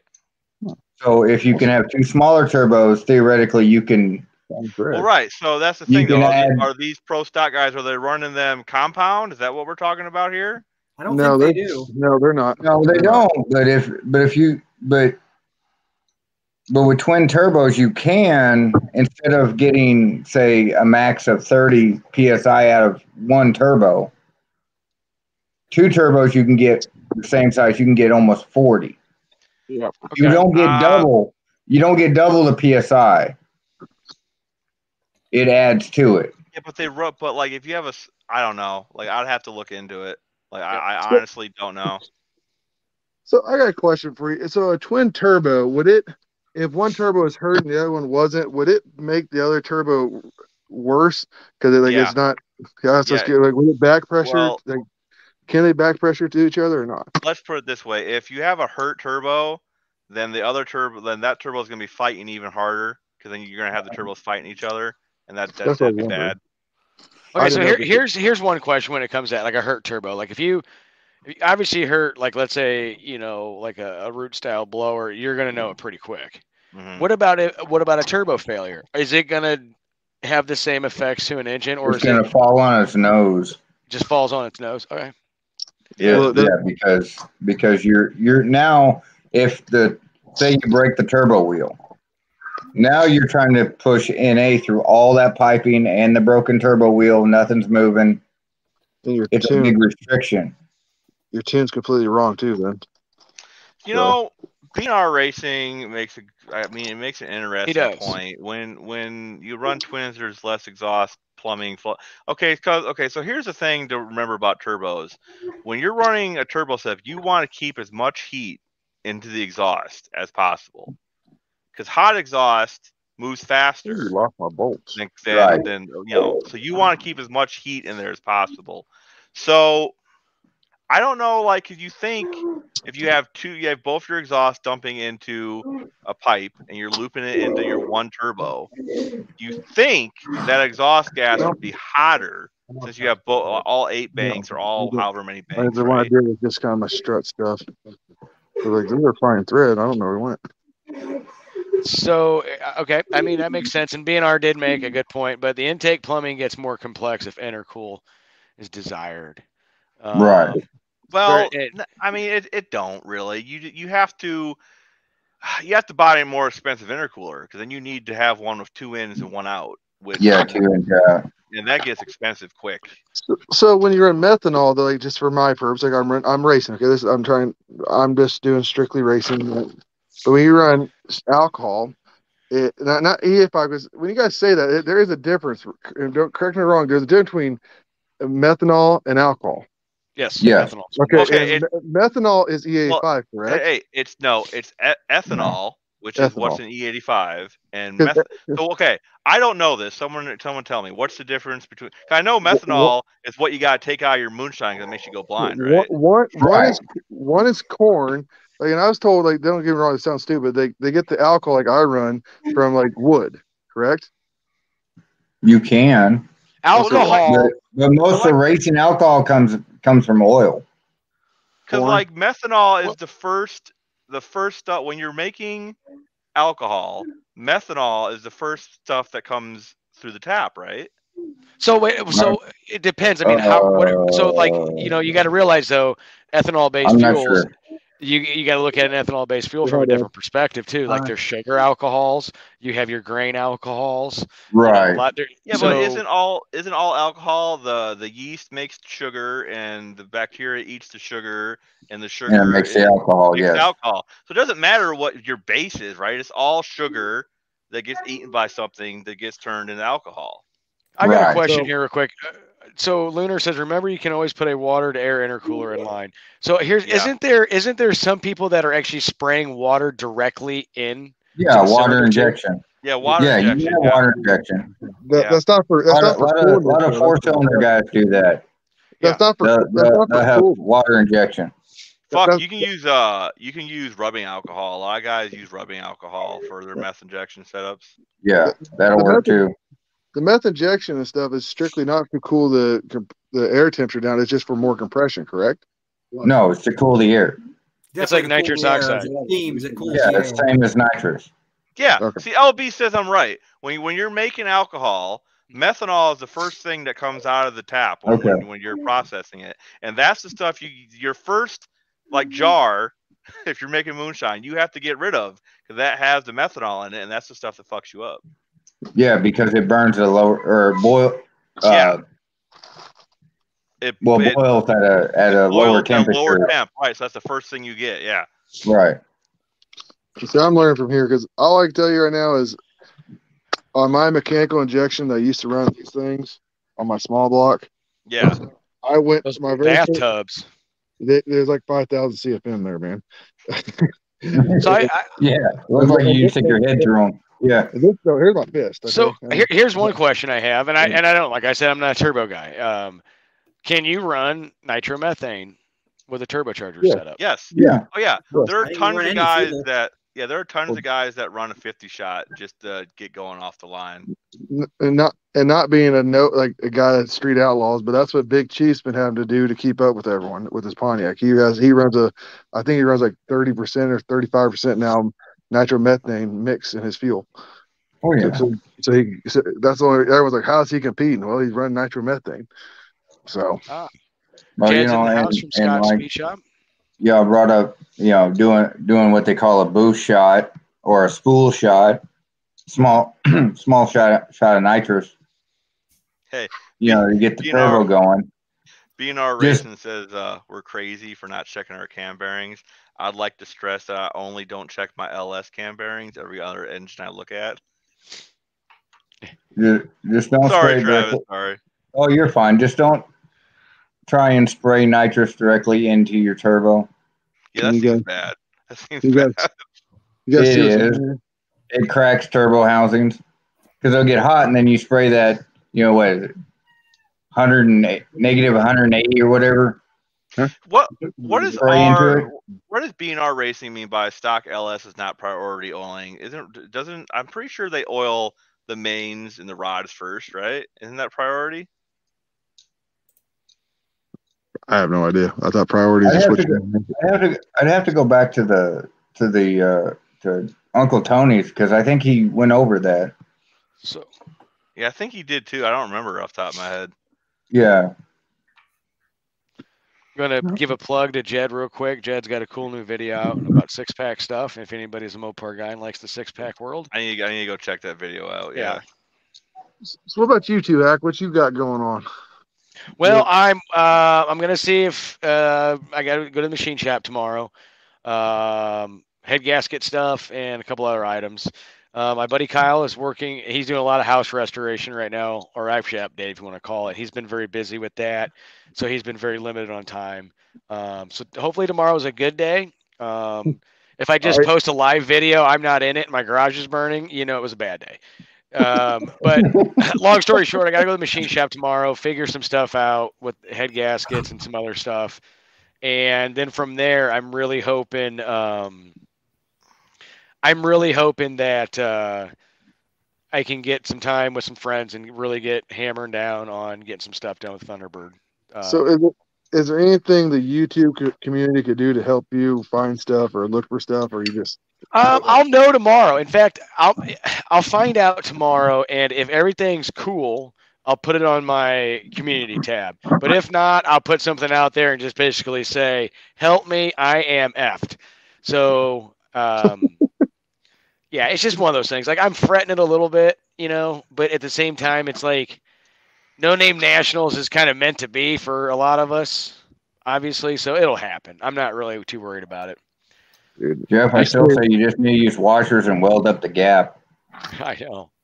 yeah, If this was a budget build, which it has not been, I would. Yeah, Scott Jed says that priority oiling is the mains. I'm pretty sure LSs go to the mains like immediately after the oil pump. Yeah. I could be wrong. I'm pretty sure they do. Yeah. Let's see what BNR has to say. I know the 4200 straight sixes that the Nelsons mess with. I know those have big time oiling problems and they're not direct. BNR says priority oiling the mains and rods are oiled by a dedicated oil feed. Cam bearings and other rifle drilled feed. Okay. Well, guys, I'm gonna need to get off here because I got to go to work. Yep. But Travis, if y'all want to know about man. that 2.8 build real quick, I bought a blazer for like $300, and about the second day a rod started knocking in it. Well, I pulled into work and the guy says, I got a 2.8 that in my garage that we built that we're not going to use. I said, well, what do you want for it? He says, it's been sitting there for a while, $300. So I paid the guy $300 to go over to his house. And this thing has a 4-barrel manifold on it, headers with it. And I got talking to him. It had 11-to-1 compression. I can't remember the cam specs on it, but it was over 500 lift, I remember. It was a custom grind cam on it. And he ported the heads. So I'm like, all right, that sounds like a cool build. Put it in the truck. I was like, man, that thing's kind of quick.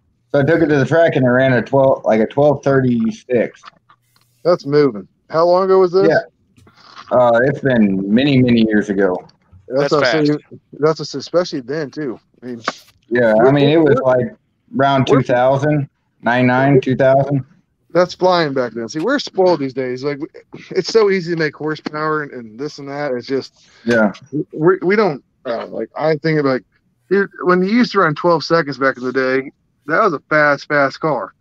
And nowadays, like, that ain't nothing, which it still is fast in my opinion. So, Well, nowadays it's considered a quick car. Yeah. You're not really fast until you get down in the low 11s. So to answer a question that Raker asked me, I did look into that. It's not going to happen anytime soon. Just what I wanted to go with parts availability, time, and there was a couple other things that money were not in the works for it. So, But let me jump off here, guys. I gotta get Travis, to work tomorrow. thank you. And I'll see you tomorrow night, Jeff. Yeah, see you Don't tomorrow forget night, to- buddy. Don't forget to put out shameless plugs for your live tomorrow night, because I'm sure a lot of people want to get in on that live. Yeah, I am having a live tomorrow night. I scheduled it, but the Junkyard Jets, aka Daddy's Money Garage, is going to be live with two hacks tomorrow night at 8:30 Central Standard Time. So it's going to be more of a just meet and greet, just talk about their channel, talk about their build, just stuff like that, and probably have Patrick pop in. So, and I have to give a shout out to Travis for helping get that set up. So Travis, this is my dad. He wanted to say hi to you. Hey, yeah, I'm still thinking about that cam. No biggie. I'm not sure yet. I gotta see if I'm gonna actually get those 906 heads or not. So I'm still kind of looking. I just heard you ask or say you might, and I thought, well, that might be close to what you're looking for. And it's prior to all this problem with lifter issues, so it should have good lifters, blah, blah. So and it's a flat hydraulic, right? Fine. Yes. And you said it was a flat hydraulic? Yes. Okay, cool. Or, no. Yeah, it's I thought it was a flat solid. I don't know. I'll have to look at it again. I don't think so. I think it's hydraulic. We had to look at it again. Hey, there's Jed. Hey, Jed. I'll catch you guys tomorrow night. All right, I'll see Travis. y'all later. Later, buddy. Yep.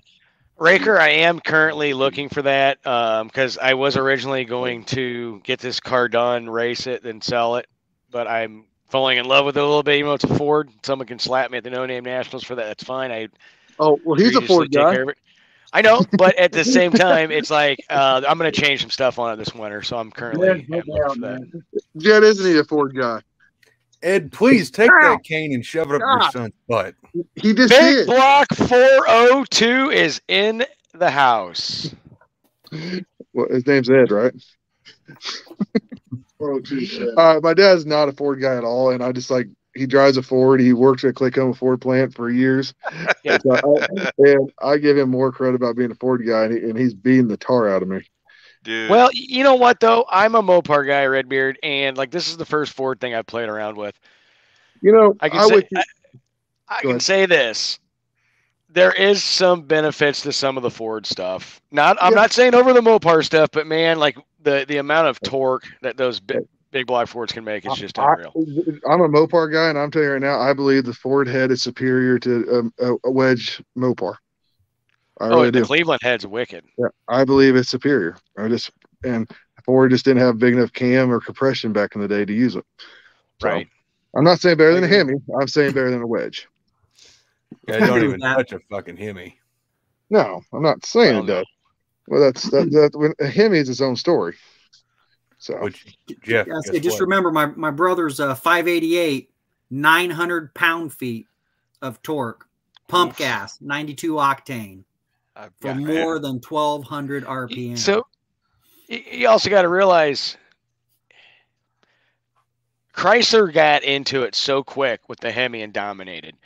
Ford tried answering it with the Camry and the Boss 429. The Camry was complicated, but obviously it never really made it into production. The Boss 429, it could have been good, but Ford screwed that up.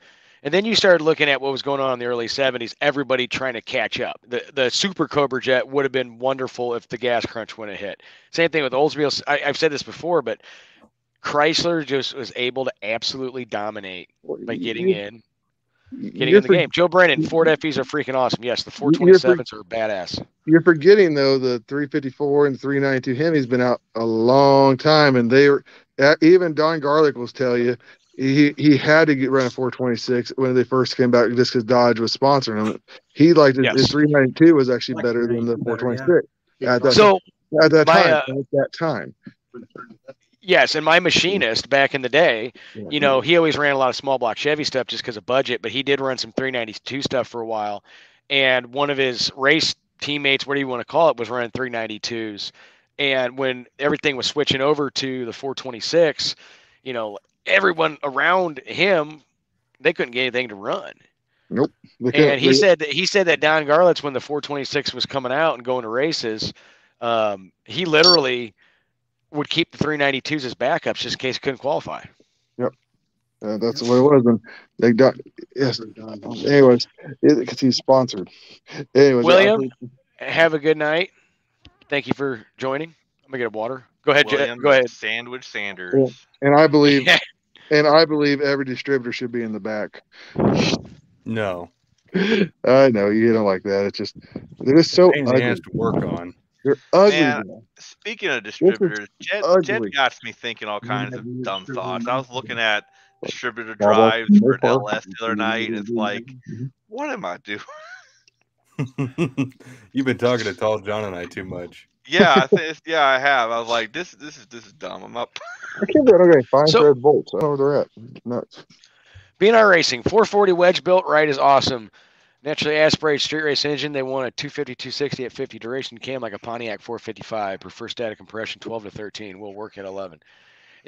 There are so many different builds for 440s. So many different builds for 383s. I'm going to dive into the world of a 383, the 440 crank, and make a low deck stroker. Yeah, same here. Ken's doing a 400 with a 451. Jed, this is going to be one of those things where I'm going to reach out to you on some carburetor stuff because I want to go vintage.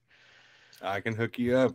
I'll say you if you're going to build a stroker of a low deck, the 400 is really the best bang for your buck. But you can I blame Jed for this too. This is also why I'm looking at the 400 stroker. It's like, God damn it. Well, I got a complete 383 and some cranks for free, Jed. So there you go. Yeah, I mean that's kind of the way. It's like, man, I'm gonna somewhat try to do this on a budget. Bye, LB. LB, have a good night. Take Godspeed it. on what you have going on, and we'll chat this weekend. Just put that 383 crank in a 400 block, and you could build like a 426 almost out of it. Actually, With a big bore. 440 crank turned down to the 33 20,000. journals Yeah. is a 426 low deck. 30 over is the 431. Dude, What I a was- 426 low What I was deck saying builds, is, that just sounds mean. It does. what I was saying is, you can pretty much go, I believe, almost 60, 80 over with just a 383 crank and a 400 block. And what does it equal up to being? I think it's like a 400 and 420. It's almost Daniel, 420. you do understand that a 383 and a 400 have the same stroke. Yes, right? I do, but one's steel, The one's bore. cast. That's why you go with the steel crank and the 383 over the 400. I do understand that, but you got a way bigger bore in a 400 block if you bore 60 over, and it's I forgot like what it equals up cubic inches. You just get a big bore, small stroke out of it. That's what I'm going with, Jed. Are you talking about a 383 crank and a 440 block? No, a 383 crank and a 400 block. It's That would just be a 400. Yes, but if you can bore it out, this you can bore the 400s a lot more than you do 383. My buddy, anyways. 5 cubic inches for every 30 over is the rough deal. Now, if that's what I'm saying, though, 400 board at 60 over is a lot bigger than a 383.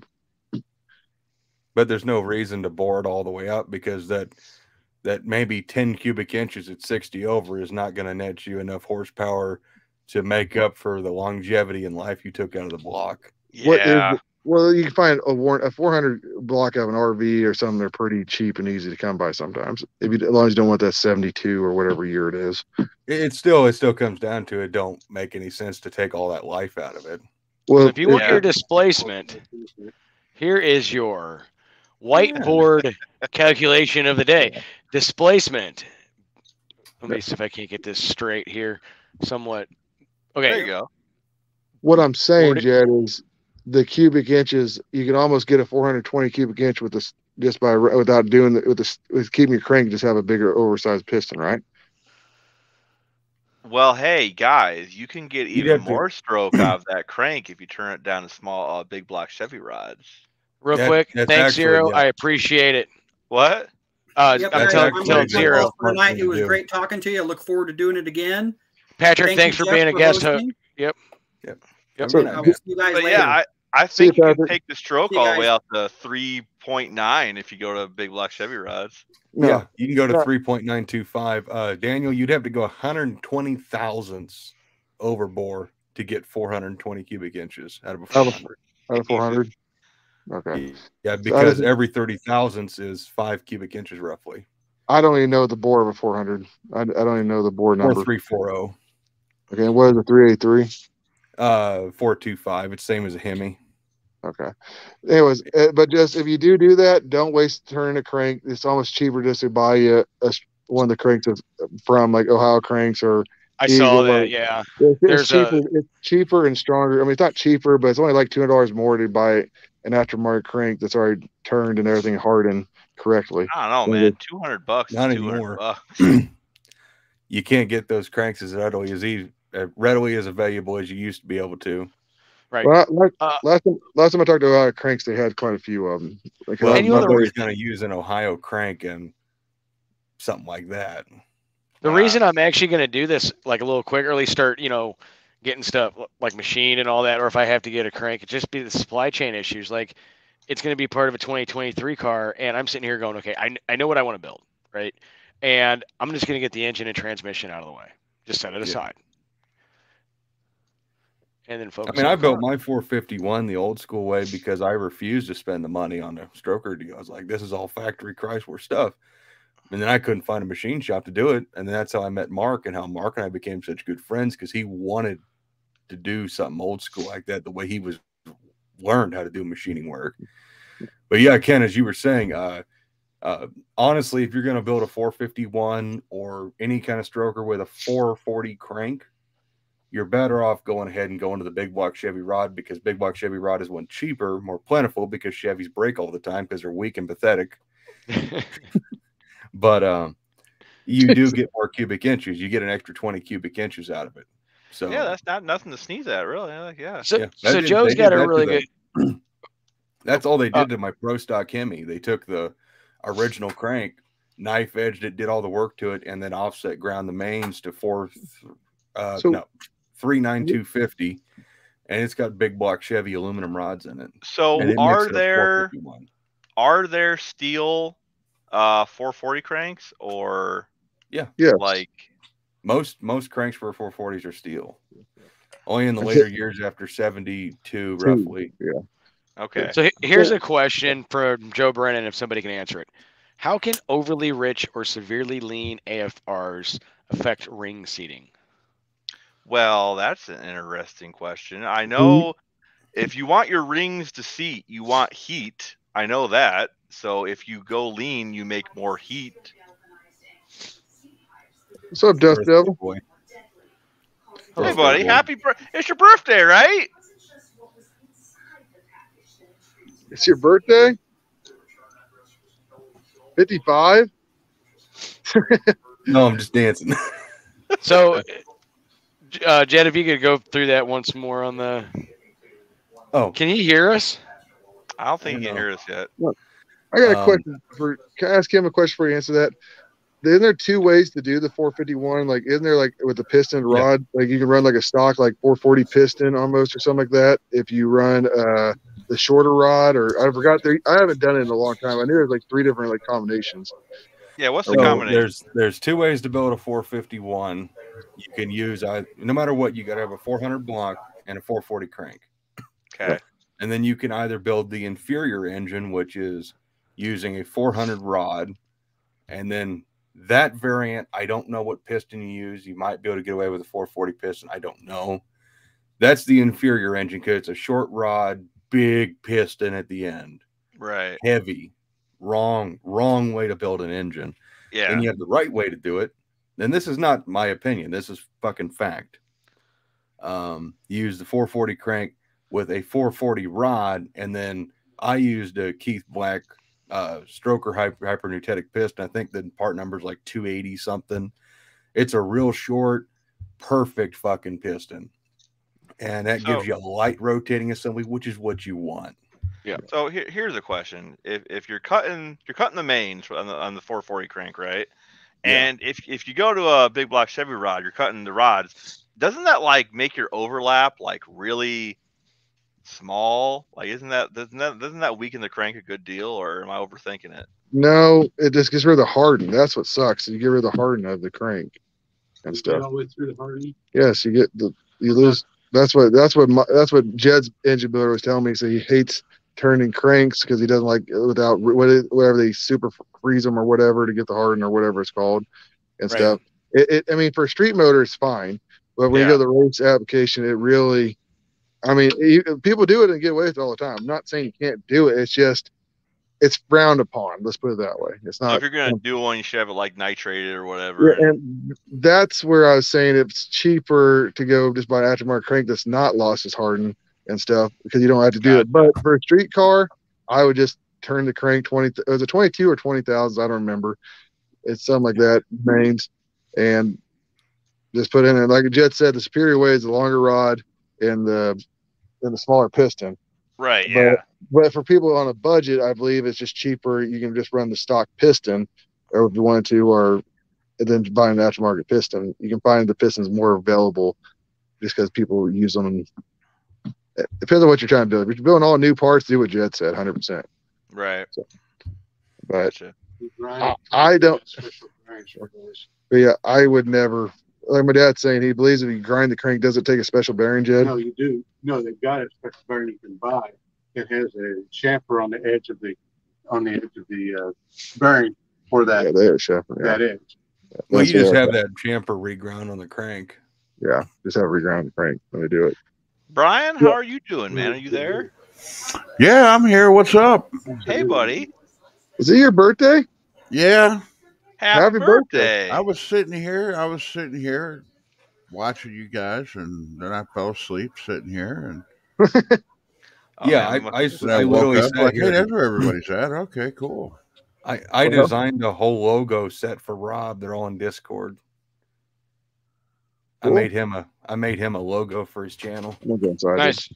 Well, Oh, Brian, Rob's starting up a channel, huh? Good. Brian, I want to tell you happy birthday. We celebrated my birthday today. It's in 2 days from now, but I'm gonna get off. My phone's about to die. My dad's got to get ready to head home. So anyway, this is my dad, Ed Barber, by the way. Hi, Ed. Hi, Ed. Hey, So been good to listen to see y'all. hey, two hat. live. Yeah. Yeah. Take off your hat. Here you go. Not quite as shiny as yours. Oh, he's got it going on. Bald is beautiful. I don't care what the age is, right? That's right. Man. Am I cool? Oh yeah, you're cool. Hey, You're cool. Dutch guys in the house. All right, guys. Hey, it's nice talking to y'all. Thanks for letting me join. Hey, See ya. kid. Yeah. Thanks, I man. sent you Have an a good night, email Redbeard. yesterday morning. Yeah, good night, guys. Good night. I think I can hear you. I always liked Redbeard. He always poses questions that I have to think about. Not sure if I it's the way agree. He asked them or what, but he always poses a question. I have to be like, Wait until you hang out with him for a few hours. I think he's just very naturally intriguing about some of the stuff other people are doing. You know, like when you're focused on everything you're trying to get going and you're trying to keep out all the, squirrels. Yeah. And then you start hearing the squirrels, you're like, holy shit, that sounds really cool and interesting. Squirrel? Squirrel. Right. Yeah, Brian. Sorry, I wasn't able to get on and play the game with you, but I told Jeff I'd be here for this, and I was like, darn. My internet's been. We haven't played yet. We haven't played Brian yet. passed out because I had to go get dinner. My internet's been super spotty lately. Like if you watch on these lives, I'm always dropping connection because my internet's garbage. I've been having problems too. I'm surprised things went off as well as they did.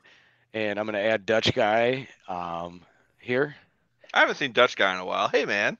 Hey, man, I tell you what, for the cool cars he's got, there's Aspens, Valaris, and all that. I mean, that stuff is just absolutely cool. Yeah, no, he said he had them old direct connection kits to put a rear end behind a Charger or Daytona, them front wheel drive ones. Like, I want me one of them.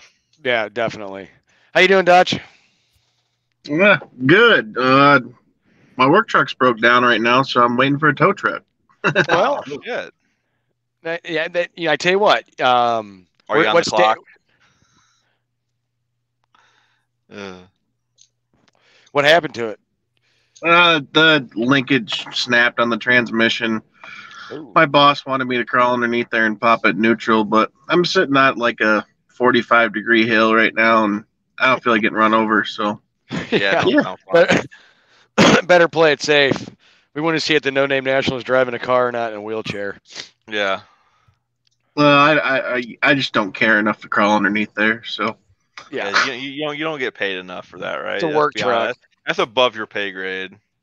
Well, it's a 20-foot long box truck, so if it runs me over, it's not going to be light. No, you're going to be flat guy's garage at that point. Yeah.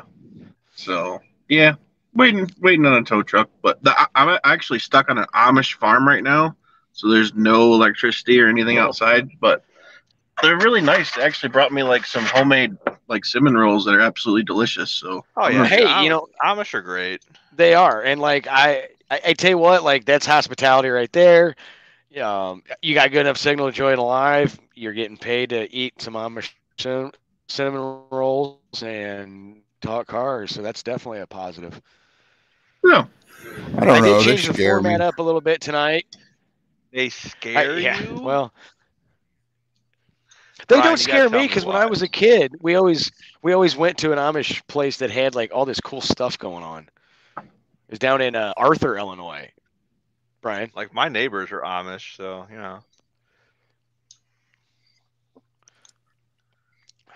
I did change up my format a little bit. At the beginning, I'm going to try to have different people on, whenever I go live, 2 channels, kind of similar builds. Dust Devil will probably reach out to you and be like, hey, do one with Travis because it's the Mopar related. Jed, Carburetor, that would probably be a single one just because of the intricacy. Him and Tall Tall John. Yeah. Would you do that, Jed? You and Tall John? Great. That'd be great. I'd watch that for sure. It'd just be like one of our phone calls. It would be hilarious, though. It would not like that. It would be just two very knowledgeable people talking. It about would be the two of them boomer night going. at Two Hacks. Getting the two Boomer of them night. going is great. And see, when you start talking carburetors, it makes me want to bring out my crown jewel. I finally got one. What makes it special is all the different colored, it hurt. All the little different colored Venturis. Very cool. Yeah, it's the Barry Grant carburetor with interchangeable Venturi, so you could change the CFM of it at a fly. Whoa, Very nice. Fancy. So here's a question. Dutch is sitting there bored as hell. How's your cars going? Well, I got the 43 running. I actually took it out and tested it out the other day, and it pulls good. There's still a little bit. I don't know if the thermoquad I got in there is quite enough for it, but I got to do some more monkeying. But the transmission is still a little bit of a mystery. I might have to take it out. But Now, is that a torque flight or is that a 904? it's a Torque Flight 727, but it had a bunch of work done to it, and I always run my cars with reverse manual valve bodies, and mainly because I suck at adjusting kickdowns.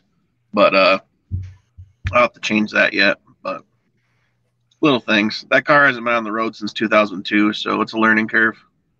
Yeah, that's definitely going to need a little bit of kind of going through it and getting it all straightened out. That's for sure. So that's where I'm at. Ken made a good point today. I was on the phone with him. He's like, 90% of the build is the last 10% of what you got to do, and you get everything thrown in the car, put together, then it's fine tuning, adjusting suspension, all the electrical gremlins, all that fun stuff.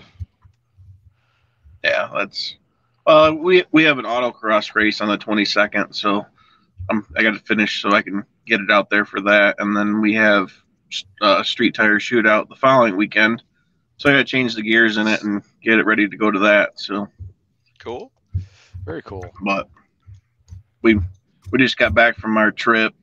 We drove 2,400 miles in the 78 Aspen, and we went all the way down to Mobile, Alabama. So that was a fun trip. Oh, that does sound like fun. Yeah, there's a museum down there. They have the USS Alabama. It's a really famous battleship from World War II. We actually got invited, and I actually got to drive my car up on deck of the ship. I saw that picture by the cannons. Yeah, cool. yeah. That was neat. They let one car a year up there, and we just so happened to win the draw. So yeah, it was pretty fantastic. The Big Easy Mopar Club puts on the show, and I talk about the most inviting people I've ever met in my life. That is really cool. Welcomed us with open arms, and we had a crawfish boil on deck, so I thought that was pretty cool. I never got to have one of those. So, but it's funny you brought up Big Easy. I used to go down. I was just gonna say, Brian, that buddy of mine in Tennessee, Billy. Yeah. Billy is supposedly a founding member of the Big Easy Mopar Club. Oh, okay. He says they're a bunch of assholes now. Look at the source. Brian, how's your car coming along, buddy? Oh, I really don't want to discuss it right now. I got a price for you. By the way, I had some bad news, but I'll talk about that later. Okay. Shop Cat's in the house. Zero, have a good night. Yeah, I mean, obviously, Brian, I'm waiting on some parts and hopefully get good news tomorrow with some things, and waiting for schedules to align to really start banging out some progress. We're getting into the spring and summer months where it's nice out and you want to get out and play with it and not be stuck in a hot garage working on stuff all the time. Well, guys, my tow truck's here, so hate to be short with you, but I'll catch y'all later. Thanks. Hey, Dutch, thanks for joining, man. All right, catch you later. Talk to you later, man. That was weird.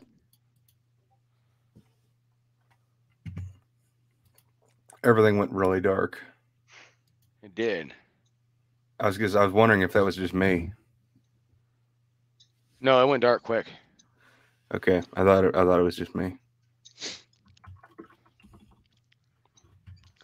So yeah, other than that, it's just been working a lot, kid stuff, the usual. I sent Jed a picture of an engine I would like him to find me, but it was kind of a joke, so I never be able to afford it at Westlake. What if I get you a price on it? I couldn't afford it right now. Well, you just gotta sell your fucking house. What's Hey, more man. important? Hey, your house right now has went up by at least 10% in value. You pull that fucking equity out, you buy this. So I know. I bought my house in 2019 when house prices were reasonably low, and I bought it probably 30% under market value, and I'm sitting on an assload of equity. I just can't do anything right now, just for the fact of I'm gonna have a daughter going into college, and Oh, well, yeah. I mean, she can get student You loans. tell like her to get a everybody job. else. Yeah. Hey, they're gonna You got a forgive mother all Tell her the to, hey, student debt, help me. Okay, you tell her to get them student loans right now. Heavens before they Mopars. forgive it all. Yeah, no shit, right? And that's Strike the while whole the thing. iron's I don't want to hot, go off on man. politics. I don't want to go off on politics tonight because I had, reading the news today was like getting punched in the, face by Mike Tyson. But seriously, like the whole cancel student loan debt is just a segue into free college for everybody and raising taxes. That's all it is. Hey, like I said, man, if they're gonna do it, you might as well tell her to get while the getting's good. Yeah, I mean she's a junior, so I mean she's got a little bit, and she's still got to figure out a bunch of shit. But it'd be kind of cool to be like, hey, instead of like going to college, why don't you become a machinist? Yeah, I mean, we definitely need more of them. That is not. We do, and Yeah, or a plumber.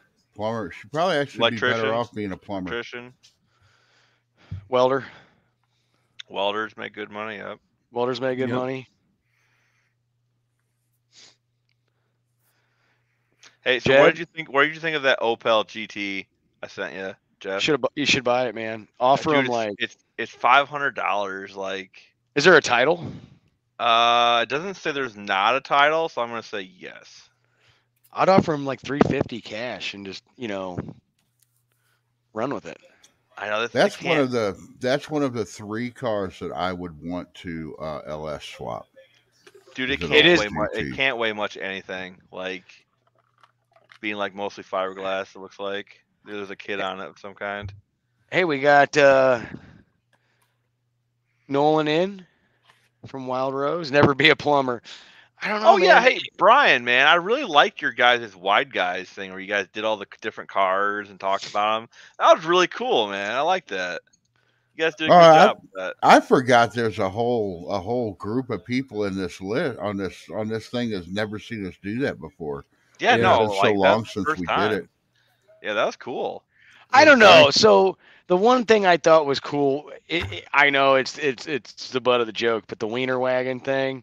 Now, if you marketed that right, and I mean you really marketed that right, you would sell so many hot dogs, right? And it would be so easy to make money on that. Yeah. Hey, Barrows, no problem, man. I'll hit you up sometime tomorrow on that. It is motor mount related. I'll just put it that way.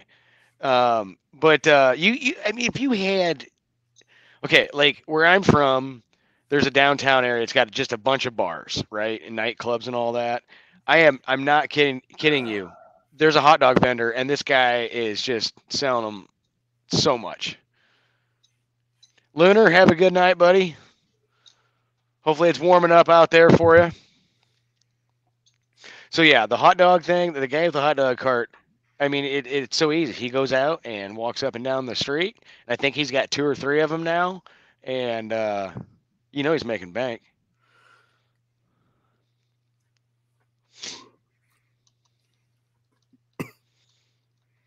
I don't know how in the hell you'd make that work, Raker.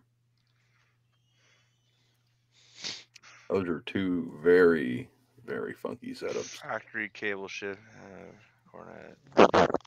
You'd have to get the whole cable shift mechanism and everything. I'll get her. Brian, are we gonna My do cat more snuck wide out in the guys? garage. Uh-oh. Don't do that That's to the me. mean one I was telling. That's the mean one I was telling you about. Don't bring kitties into this. My cat's gonna show up. She's the mean one, but she likes me. Snuck out. In the I don't know garage. what were you thinking? Because I was thinking maybe once a month do a wide guys, but I don't know if that's too. I think that'd be I don't fun. know. I can sacrifice an afternoon for that. It's just figuring out what we want to. We can talk about it behind closed doors as far as who's going to be the recurring cast and special guests and shit like that. So how did you come up with the idea for that? Just curious. Who wants to answer? I could answer it. I don't know. I might have too much background noise here, but You don't have any. It's quiet. it was there.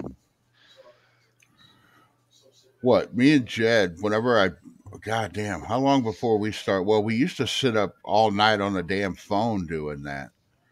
We'd be on the phone and sending cars and stuff back and forth on Messenger, and then he found out about Discord. Or I don't know. You already knew about Discord, but I didn't know you had a Discord, so I started one up, and we started doing it in Discord, to where we just sent each other stuff, and we were sitting there one night like, well, what?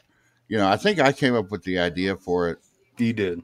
And was like, well, why don't we do this on a live? Because I had done I tried to do like a live by myself, and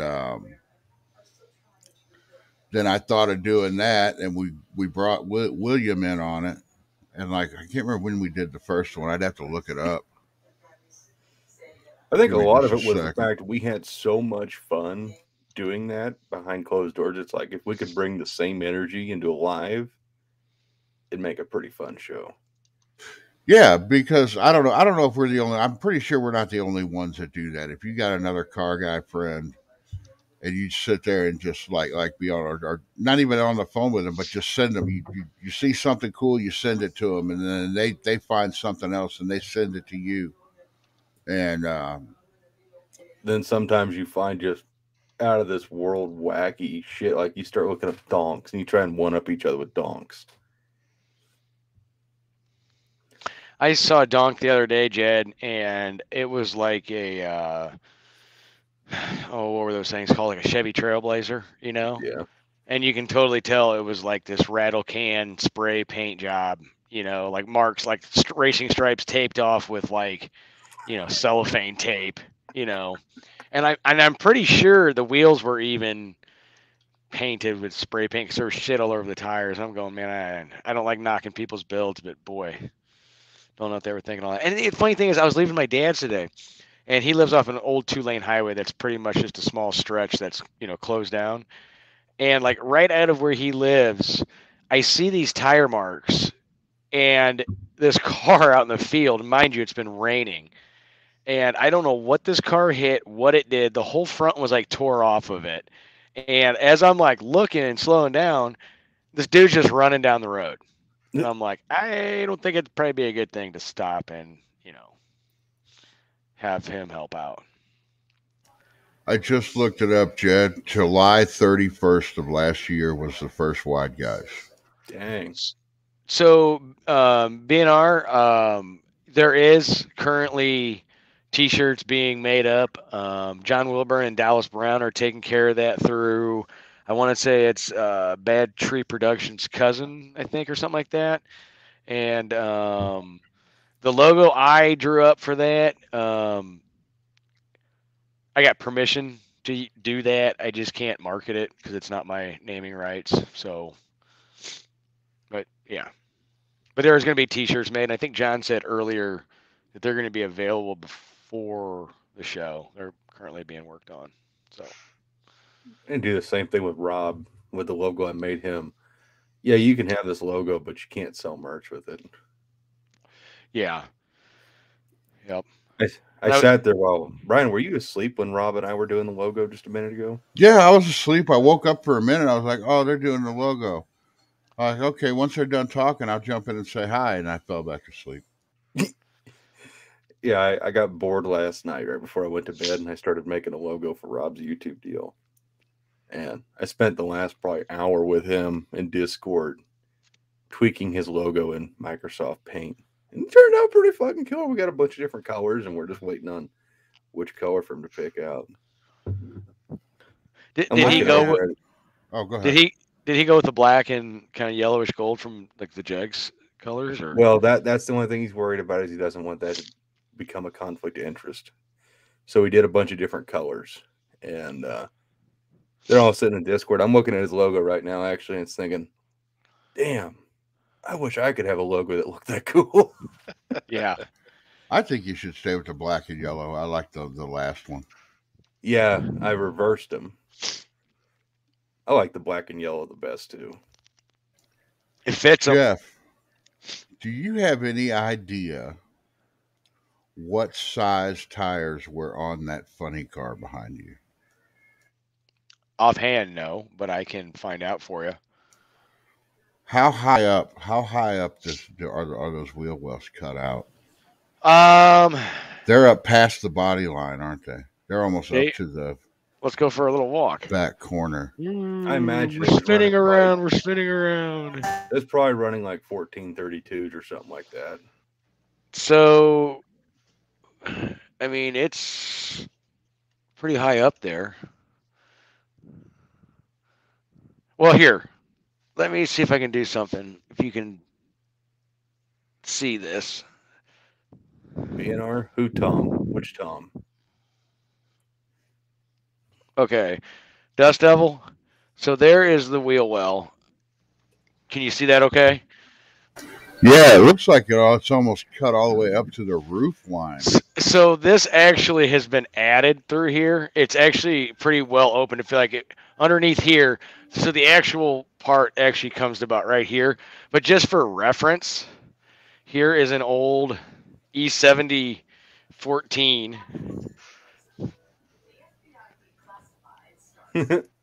So it looks tiny, yeah. They were pretty massive tires. Those old funny car tires were huge, man. That needs my 31 and a half 15s underneath of it. Yeah. Hey, Brian, what'd you think of my new car?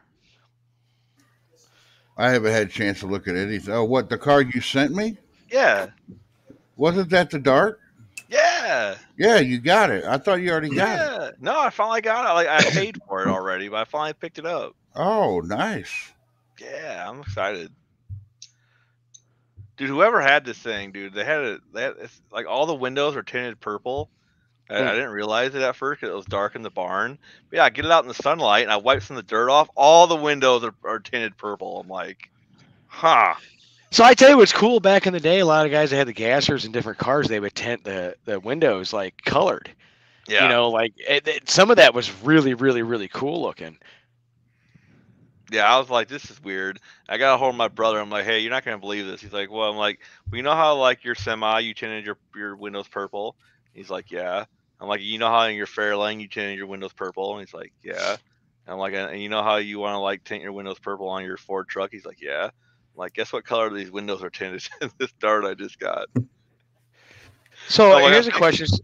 Speaking of window tint, you ever seen vehicles driving around where everything's just like completely black? Oh yeah. How can you see out of the windshield? You can't. You can't. I'm gonna tell you right now. I got a spare door out of the junkyard for my car. I hit a deer, took the mirror off, and the door handle, and the window is tinted. It's not even tinted that dark. I put that thing out. I can't see shit out of it. I'm gonna get pulled over just because they can't see who the fuck's driving. I went into work the other day and like I pulled in and I parked where kind of like this entranceway is underground to like maintenance stuff. And it's like a contractor truck, and it was a newer white Ford, and it was super nice and super clean, no rust, nice wheels. You know, it was actually leveled. Like somebody actually has this work truck that's like pimp, right? And every single window on it was just jet black. And I'm going, how in the hell do you see out of that thing? I don't know. I don't know how they don't get pulled over. The cops are assholes about it around here. We got the only problem I have. The only time I have problems seeing us at night is you have problems seeing out of the pretty dark. The windows were tinted on our Charger, but I think it got in an accident at one time and they fixed it. They didn't tint the passenger. They didn't retint the passenger window. Yeah. So, but the driver's side window's tinted, and I don't have any problem seeing out of it unless it's at night. But I couldn't imagine the windshield being tinted. The windshield's tinted on that Dart, isn't it? I think like just the top is, but like the back window. I was looking at the picture. Window, it looks like it looks like it's dude. tinted. It might be. It's so fucking. It has so much barn dust on it. I can't tell. But like the back window, the side windows, the driver and passenger door window, they're all tinted. Yeah. Now, are you sure it's actually purple and it's not like that tint from like the 80s where it was dark and then it changed to purple? Dude, all I know is when I looked in the car, and this is why I noticed I was looking in the car and I looked at the back window, and there's this purple light coming in. That's what it is. It's that old tint. It's old window tint. So really that's a good point, Jed, because I remember like as a kid, my mom. Do you remember the Chevy Celebrities? Does anybody remember those things? It was like a Eurosport because it had like some funky trim package on it, like a sunroof, and she had it for a long time. But I remember she had some light window tint put on it. But you're right; it like changed colors and like faded like top to bottom or something after I don't know how many years. It just looked like absolute shit. That's yeah, great. It's weird. I'll have to look at it. It turns to a purple color, which is kind of weird. It's definitely purple. Definitely purple. Ari makes a good point. Only 80s tint I know about is the grandpa's glasses. Really popular in the 70s too. My dad's dad, he passed away years ago, but they were always the tint. The car has a license plate on it. It was last on the road in '92. So damn. A lot could have happened to that car. That tint was put on in the 80s. Yeah. Yeah. You should throw a picture up of it. You should share the picture and have them throw it up there. I sent it to Jeff, I think. Jeff, you can pull it up. I can't because the way I'm doing this. All right. Well, hold on. I know how to do this. I've done this before. Share. Let me pull it up on my screen first. Yes.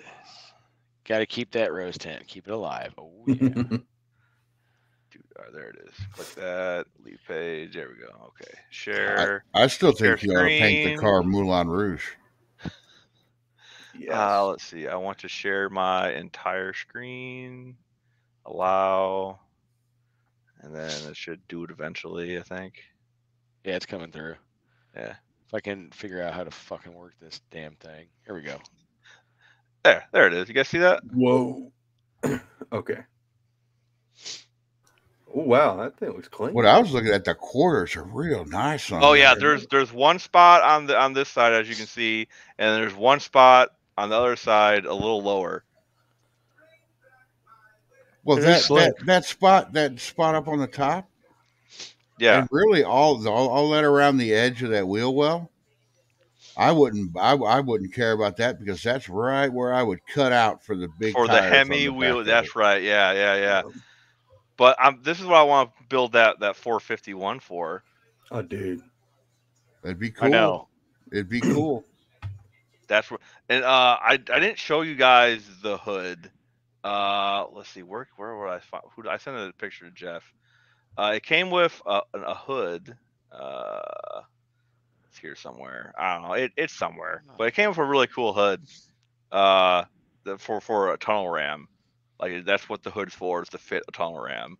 So, yeah, like I may have a set of headers for sale, for just for that. I picked this up for $2,000. I thought that was a. Oh, dude, you stole that. Oh. Oh, we lost him. Oh yeah, he booted took a himself. dump. He was talking about having internet issues earlier. He probably clicked the wrong thing to leave. To probably click the wrong thing to make the picture go away. So, Brian, you said you had something going on with your car. What's going on?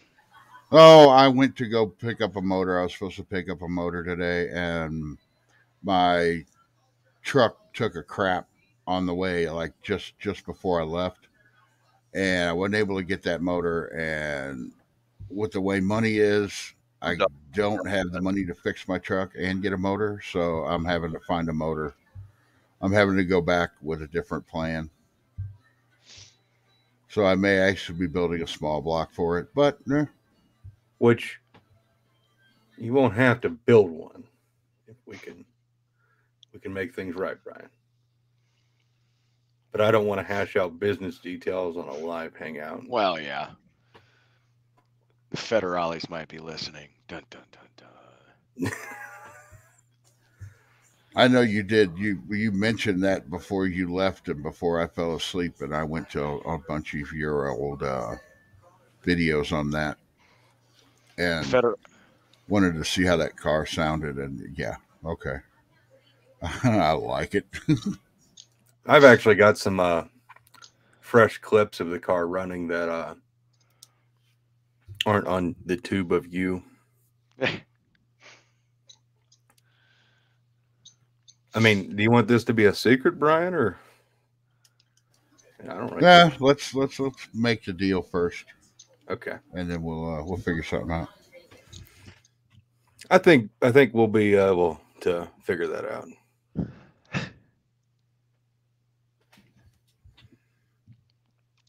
I think between you and me, I think we got enough parts we can horse trade and come up with any kind of difference of price. Listen to us being all cryptic. It's like an Edgar Allan Poe. Jeff, I wanted to let you know. So you've got a Cordoba funny car behind you. Yeah. Now that's a Cordoba, not a Charger, right? It's actually okay. They say it's a Charger, but when you look at it, it screams Cordoba. It's a goddamn Cordoba, all right? I'm saying Cordoba. Let's just call it a Cordoba because I shared your deal and someone was like, I thought that was a Charger. And it's like, I know there was a Charger in that era, but god dang, it's the same car. But regardless, I talked to my buddy Tom Roseman with Cacklefest engines and shit, Hemis. Yeah. And we can come up with something if that's down the road. It definitely we need to talk on that then. Yeah. Because I know like once I get a little more progress on my car and when I'm in my free time mode, I've been talking to a few people to get the body going, and that's the first step, obviously. And I have not gone and looked up at that other chassis yet, but as far as a lot of other stuff, yeah, we're going to definitely need to talk. So cool. that engine was a blower engine, right? Yeah. Okay. That's all I needed to be reminded of because I know we were talking about different funny cars of the era, and not all the funny cars ran blowers. Some of them were Hillborn injected 8-stack. Yep. And so those ran in B, I think. Now you got to remember, so like the only thing bad about this era for Norm is he didn't actually own the car. He was sponsoring stuff. Gary Dyer and Kenny Safford did. And from what I've gathered and talked to Norm about and talked to a couple other people about was when everyone else was going much bigger cubic inch engines and aftermarket blocks, a lot of cases they were still running 426 base stuff. Yeah, it would be more than likely just a 426 now. So Roseman has a couple of different options and they can come to you in whatever form, but I know he's got the like right now he's got one he calls Quasimodo, and it's literally the perfect block to turn into a Cacklefest engine. It's got just enough issues you can't make it streetable really, right? But it's perfect for Cacklefest. Put it on that would be perfect. I have a stupid. That would be perfect, Jed. Yeah. Couldn't I don't know how much you guys are planning on spending on this Cackle Hemi thing. I don't know. But couldn't you get a set of them Hemi heads that go on a 440 and just kind of fake it?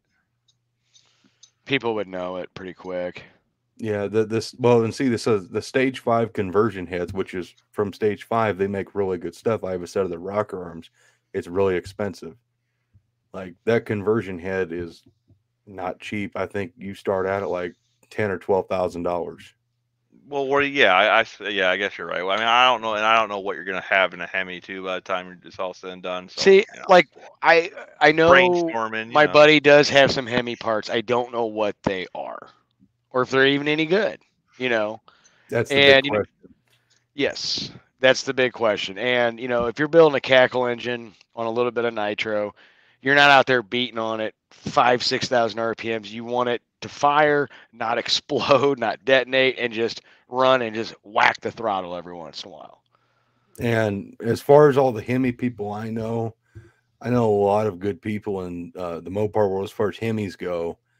You're probably not going to find a better deal and better engine than through Roseman in St. Louis. Yeah. So there's a lot of people I can hook you up with. Like I know blocks in fucking Chicago, all over the states. But if I'm going to lead you to one of the guys I know, it's going to be Tom in St. Louis. Do you know a guy in Australia, Ruman? I don't know that. I do know a Kevin McLean down in, I think he's in New Zealand actually. He's most of us are dual plug Hemi nuts. We have like a little club. There's a guy that my machinist dealt with for years and did a lot of drag for stuff for years. And he was from Australia, moved to the States, did drag racing for a long time. He was a chassis builder, and he's back in Australia now. And long story short, he's got a bunch of stuff still over here, and I don't even know what it is. I'm going to get more info on it tomorrow, but he's not coming back to the States like he had planned. He's just staying over there, so I have no idea what he's got or if it's even affordable or anything like that. Streetcar Chronicles, what's going on, man? Well, if you come across a block that's streetable, I am now looking for a block. Okay. And if I don't find one, I will buy a brand new one. There was just a block on my local Facebook marketplace, and it's fucking gone. So I thought there was recently somebody that had for sale a warranty block. Who was talking about that? I don't want nothing like that. You're starting to talk about $9,000. Yeah, what do we have going on in the background there? Streetcar Black is block's cheaper than that, ain't it? Jesus. Keith Black is $7,500. Are they? Yeah. So we were just talking about that streetcar. That is a funny car body from Kenny Safford's Mr. Norm Supercharger funny car. Whenever I get the time, it's going to be. They're like $6,000 last time I looked. Jesus. So Keith Black is no longer really a business. It's just a name. Ken Black is the son. Ken doesn't do anything really. And nor should you do anything with Ken where you're likely to lose your money. Ask me how my buddy Tom knows. The only way to really get a Keith Black block is through for Hemis only. They sell the Keith Black stuff. It's $7,500 for a block. You can get an Indy block. I've got all the notes where you can get blocks from. As far as aluminum blocks, you have Bill Mitchell, Indy, and for Hemis only. And then if you want an iron block, Callie's is the only other option. Yeah, maybe Bill Mitchell was the block I seen that was less. That's like 61 or 6,200, and that's my favorite block. But the wait is like 2 or 3 years. No shit. It's crazy. I talked to Bill when I was on my last big kick to build a Hemi. You know what? Real quick, not to interrupt, Jed, but Ari says, talking to somebody, but says just drove the old Heap home. He's got a cool Chevy truck. Teslas, Porsches, and every kind of Beamer passing me, LOL. But you're driving in style. Just saying. Who gives a shit how fast you're going? Those guys are in a hurry to get to Starbucks, go home, watch their Netflix, whatever. You're driving in style. That's all I got to say about that. I do have access to a Hemi block. It's been filled. It was an over the counter like race block. All right, I found it. I knew there was a damn Hemi block somewhere. Here it is. It is $2,500 for the block. It's a 66 426 Hemi block and parts. Really? Yeah. Let's see. It says $25 for the block. Various prices. So the other shit's more or extra, but $2,500 for the block. Various prices for the intake, oil pan, pistons, head bolts, plug wires. It says the block does need some repair, maybe, possibly 2 sleeves. And looking at the block, it doesn't look like there's any repairs on the skirt. So I don't think it's been windowed, but then again, there's only 2 pictures. So yeah, So I don't know if that's a good price or not. We'll have to ask Jed. Let's ask Jed. Tell Jed what you just saw there, and also. All right. So I knew there was a block local on my Facebook Marketplace, and I finally found it. It's a 1966 426 block. He wants $2,500 for it. He has a bunch of extra shit that you can buy too, and he says it might need 2 of the holes look iffy. They probably need sleeved. And I don't see any repairs. It doesn't look like it's been windowed or anything. $2,500, I get real fucking skeptical. Like I'm like yeah, you got to look really close because I mean I'm just saying like I can go check it out. It's local to me, but it's here. I'm looking at it. It looks. I don't see any repairs from the pictures, but I could be. That might be something. I don't know. Repairs that you can see, not to worry. So there's 2 things on a Hemi block that kill it. Yeah. I mean, make it scrap weight. Right. One is deck height. Okay. A lot of racers would literally take the blocks and take almost, half an inch right off the deck surface. Jeez. Yeah. My buddy Jesse had a block, so standard deck height on a Hemi, which same as 440 is 10.720. He had a block and it measured let's see, Roseman's got a block that's cut even more. But Jesse's block was like 10 point.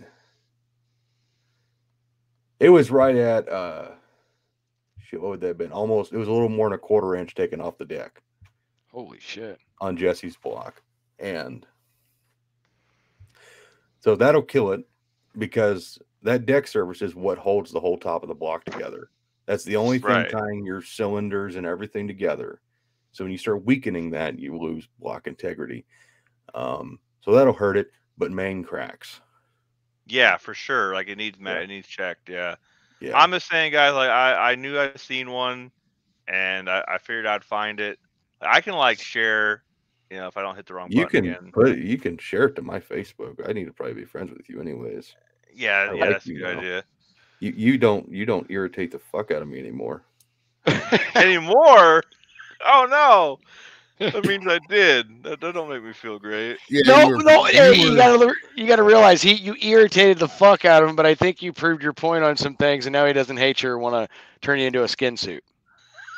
Yeah, you were pretty bad when you first started coming around.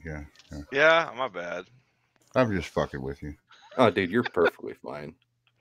I like you. Now, don't go crazy. Don't say perfectly fine. I know. I still like Chevy. You got to give a guy credit that's going to cut those heads up like that and do what he's doing. It takes. That's one of the things I love. It takes some madness. It really does. Like if you look at some of the crazy shit people have done, you got to be a little bit mad. It's like what was the was it Willy Wonka? Not Willy Wonka. We're all a little mad in here. The Mad Hatter. Yeah. Yeah. Well, hey, man, like my thought process on it was everybody's kind of doing the same thing. Like they all have different stuff, but they're all working on their car. They're all doing this. They're all doing that. They're all having problems. Like, how am I going to stick out a little bit to get my subs, right? And I was like, This is it. This is good. This is the thing. And I got over 100 subs in 2 days because of that one video. So yeah. Where are you at on subs right now?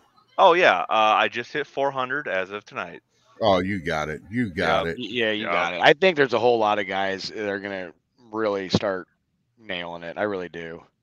Oh, no. We can't add each other, Ken. Why? Because you and I both have private settings on Facebook. Oh, geez. Yeah, probably. What's that mean? Send it to me, Ken. I'll share it to you. Yeah, okay. Good idea. All right. Share send a messenger. And then we got to find old Brian. Jeff, I had to make my Facebook to where only friends of friends can add me because I was getting countless friend requests every day because of the YouTube deal. There you go, Brian. You got her, buddy. And even though I've changed it to that, I still got about 300 pending friend requests from people. And I don't like my Facebook ever being more than like 500 people. Yeah. And it's almost 700. And all I ask, I don't have Facebook. Like I probably will do something car related. I've been on that. But like my dad and I had the same name, right?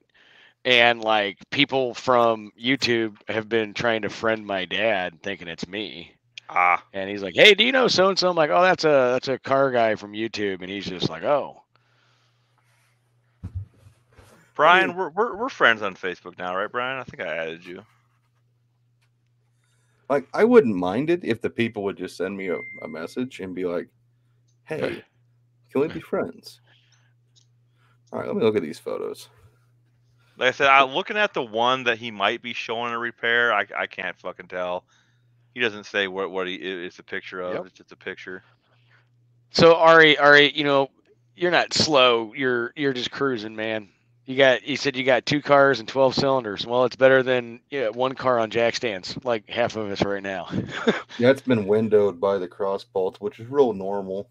I was gonna say, the more I looked at that picture, the more I thought that that's probably what it was. I can't see the deck height issue. So, speaking of stuff like Patrick, if he starts doing that head for that slant, like, yo, I'm gonna be. He sent jealous. me a picture.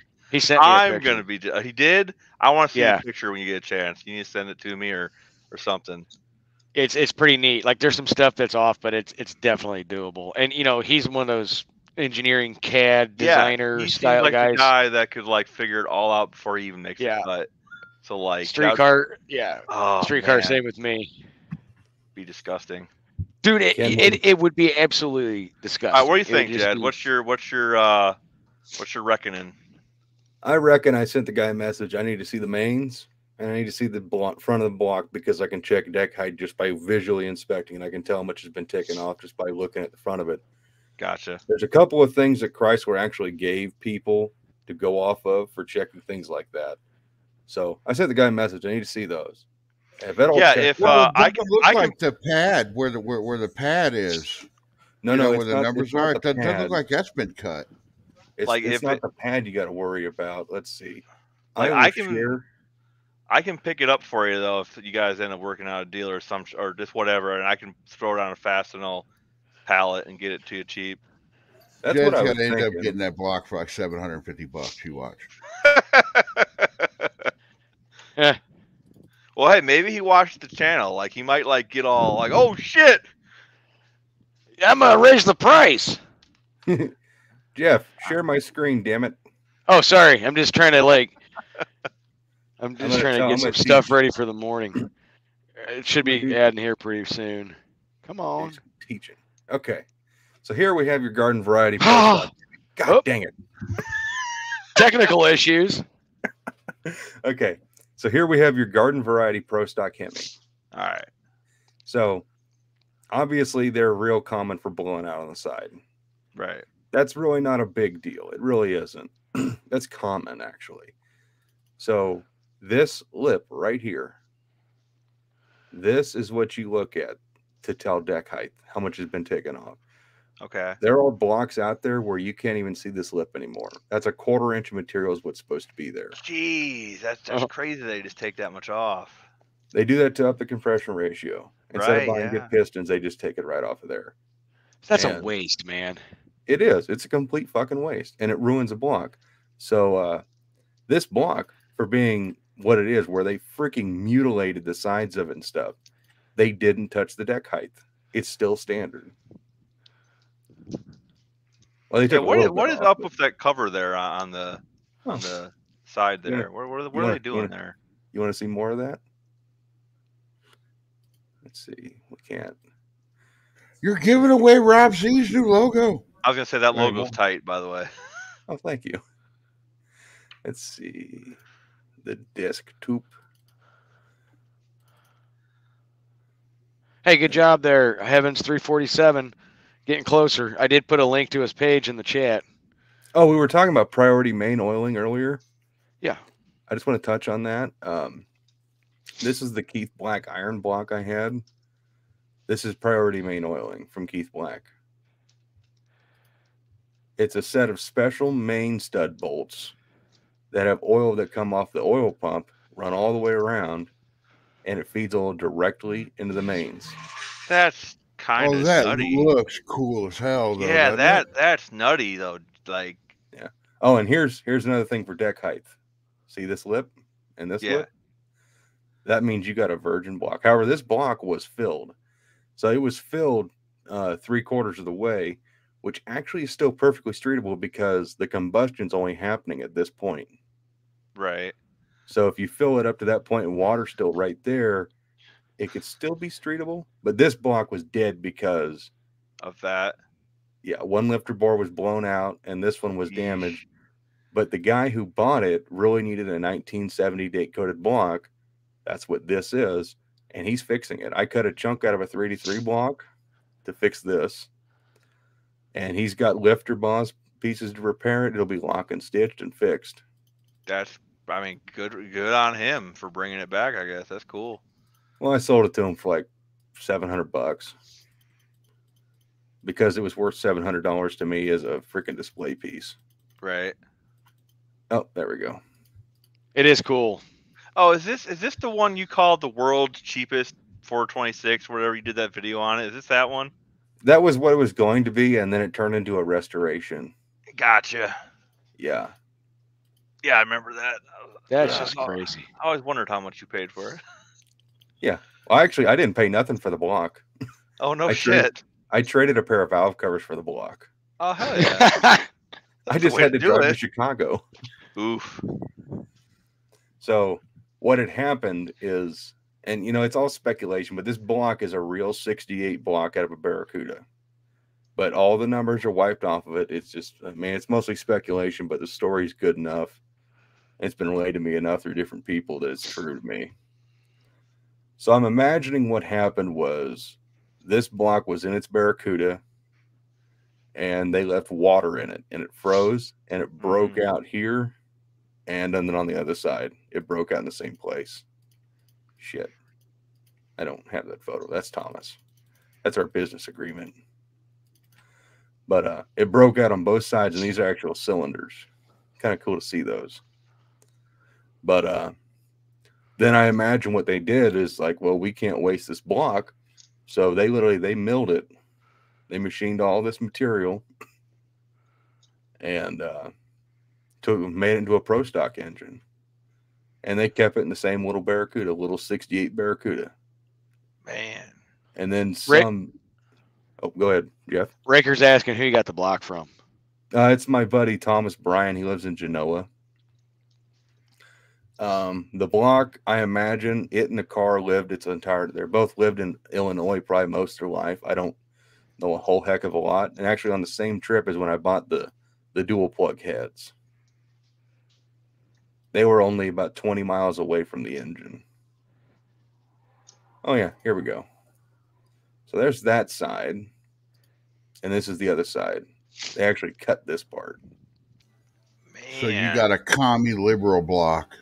Lived his whole life in Illinois. I'd say there's probably quite a few percentage of the Hemis that were sold new in Commie, Illinois. Yeah. Well, and then you look at the bores. You can actually see where the intake valve, it had huge intake valves. They actually notched the bores. And these lifter bores are bored 30 thousandths oversized for a bigger diameter lifter for more surface area. Man, that engine, if it could talk, man, Jesus. I wish it could because I want to know the story on the dark blue Gliptol. Yeah, that's odd. Usually it's red. You know what that engine would say if it could talk? Ow, ow, ow, ow. It would say, "In me, motherfucker." Yeah. Yeah. Well, the whole thing with the dark blue Gliptol that really that makes me wonder is there was really only a race team who was known for using dark blue Gliptol. And that would I be didn't even know. Martin. I didn't even know you could get that shit in blue. I thought it was just red. That's what I thought. Or whatever that color is, you know. Like Rust-Oleum. Dark red, whatever it is. Burgundy. No, there's the hoob on that. But I will say this. I have the heads. And now I need a block so I can use these. So where are you going to put that in? I don't know. Thunderbird. I'm thinking about ripping the 505 out of Jezebel. We're taking the 451 out of the Satellite.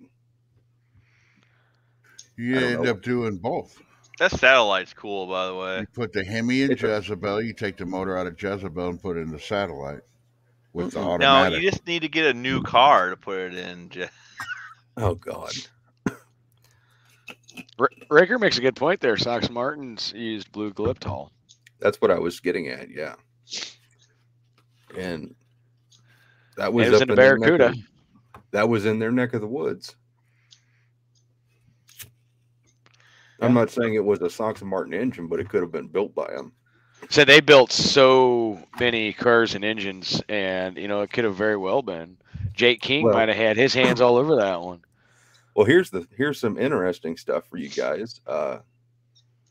So there's two, how do I even begin this? Sox and Martin, obviously, lots of parts from them. Oh, Genoa, Illinois, not Italy. So there's a lot of Sox and Martin shit that floats around in the aftermarket. So Sox and Martin, they had a way of identifying the parts for them and parts for customers. So if you ever, I had a pair of dual plug aluminum Hemi heads that were from Sox and Martin. If it is stamped Sox and Martin, all written out, or with an and symbol, that is from them to a customer. If it is S.M, that is a part for them. That was from one of their cars.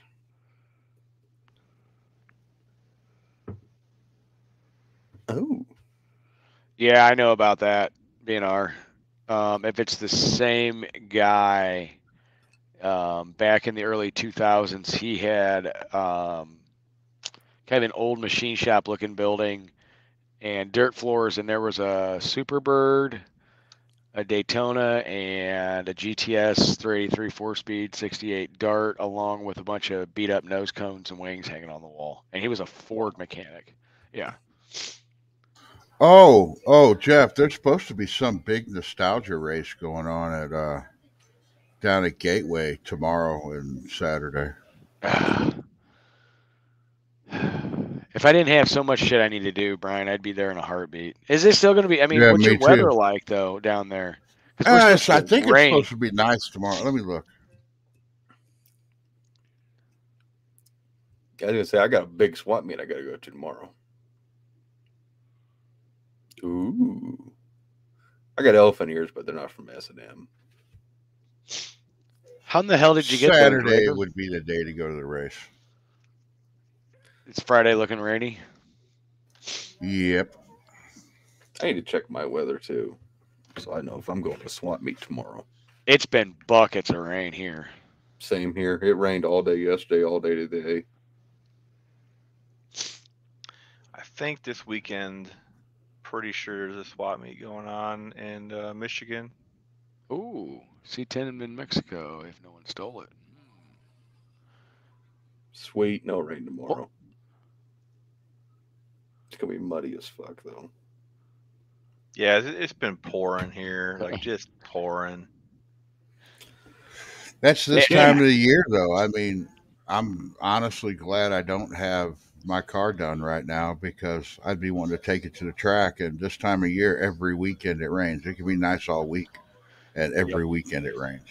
Well, we've been getting during the right now it's been rain during the week, but it's like every weekend we have where it didn't rain, it's cold. Yeah, I stopped by my shop whenever I was leaving out today and had to grab a few things out of there. And oh my God, it's like the Poseidon adventure in my shop. I'm gonna have to go tomorrow. And what's above you? Air. No, I mean is it like what kind of roof? It's a flat roof. Can you just go up there and tar the shit out of it? There's this crackhead in the neighborhood. I'm gonna have to do that for me probably sometime this summer. What good are crackheads if you can't make them do manual labor? No, that's what they're good for, man. This, as long as it's not too complicated, they'll get her done. Let's see. That's true. Yeah, my buddy Thomas, he had a mint, brand new in the crate, 426 block from Mopar, and he was going to put that in his Dart. And same guy bought the Pro Stock block from or traded for. and he ended up selling it because Indy Cylinder had promised him he would get a block from them, an iron one, for like half the price. So he sold his mint block for $9,500. I tell you what's pretty cool. My mom's cousin, always has been a big gearhead. Never had kids, never got married, always had a good job. And back then, he would always have fast cars, right? The expensive ones. And he was the type of guy back then that would just see something for sale, cheap or whatever, like late 60s, early 70s to the 70s, and just buy it. And he would just stash it away, right? And he has a 68 Dart Hemi recreation clone. It's not done right, but it's pretty neat. But he's a Chevy GM guy, but he always had Mopars. And back in the 60s, I want to say he said like 66 or 67, he bought one of the first year super stock Hemis that was pulled out of the car for something else, and he still freaking it's complete, man. Wow. Cross ram, everything. Yeah, of course he won't give nothing up, like literally nothing. And he's the type of guy, he just buy, like the last car he did was a pretty neat Impala, and he just fixed what was needed to be fixed on it and just parked it in his building. And it's like, come on, man. But when I saw that engine jet, I was like, is that what I think it is? And he's like, he told me the story. He had plans to put in something, never happened. He got rid of that car, got a Nova, which was a Nicky 427 Nova. And cool. Yeah, he bought it brand new. You know, I'm sitting here going, man. And he was the smart one. So he got drafted for Vietnam and didn't sell his stuff. He had a good friend who he's still like best friends with, made sure he took care of his cars, you know, when he was overseas. That is smart. Yeah. Of course, nobody really knew these things would ever do what they're doing now. No, they didn't. You know, there's a name of a guy and a number I want to give you, Jed. I just need to talk to him first. He owned a local like Napa Automotive Center, you know, like one of the franchise type places. And he started off years and years ago working out of this small shop that's actually behind it, and it is full of Hemi stuff.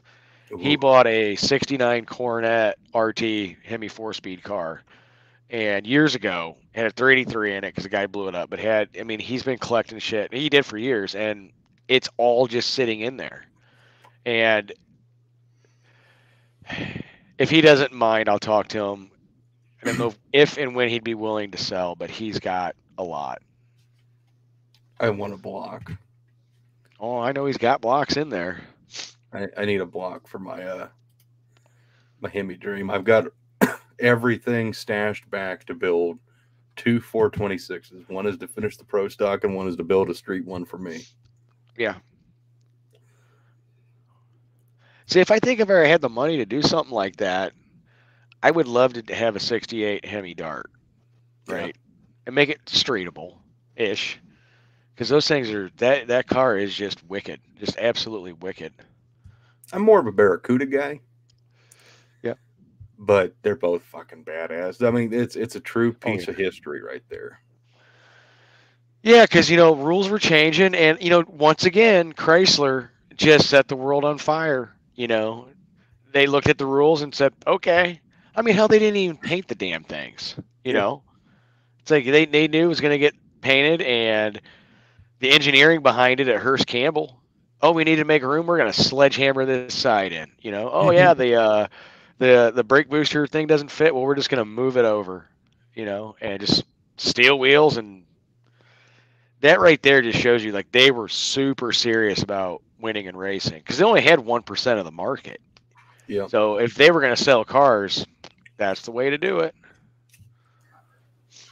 Well, it's kind of the same thing they're going through right now. They went through a phase where they just went absolutely apeshit crazy, and then when that ended, they just totally dropped out of it. It's like, nope, no more performance. And then, you know, it took how many years to come back around? Yeah. Yeah. Ari said his pop's about a 72 when he first immigrated. He likes Novas from Iran in 76. When my mom, grandma, and grandpa immigrated from Eastern Europe in the 60s. My grandpa said it like when he got here, one of his first cars he had, and he always had Chevys after this. It was a 59 Impala, 348 automatic four door. It was like a dark brown, like a red interior. He showed me a picture of it. It was kind of neat. And then he had saved up his money and bought a Impala SS that was blue. And that was supposed to be my mom's like first car, but it got crashed. Mm. Always had Chevy Novas, and after that, and yeah, That'd be cool, Raker. yeah, that would be. I tell you what I really like is, do you guys remember?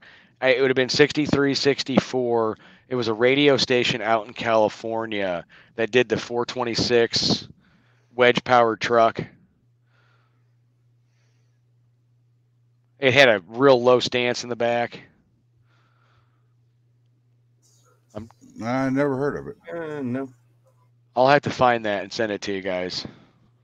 It's actually pretty neat. Heavens That would Mopars. When my dad went to Vietnam, his dad and my grandma sold his car for $50 without him knowing it.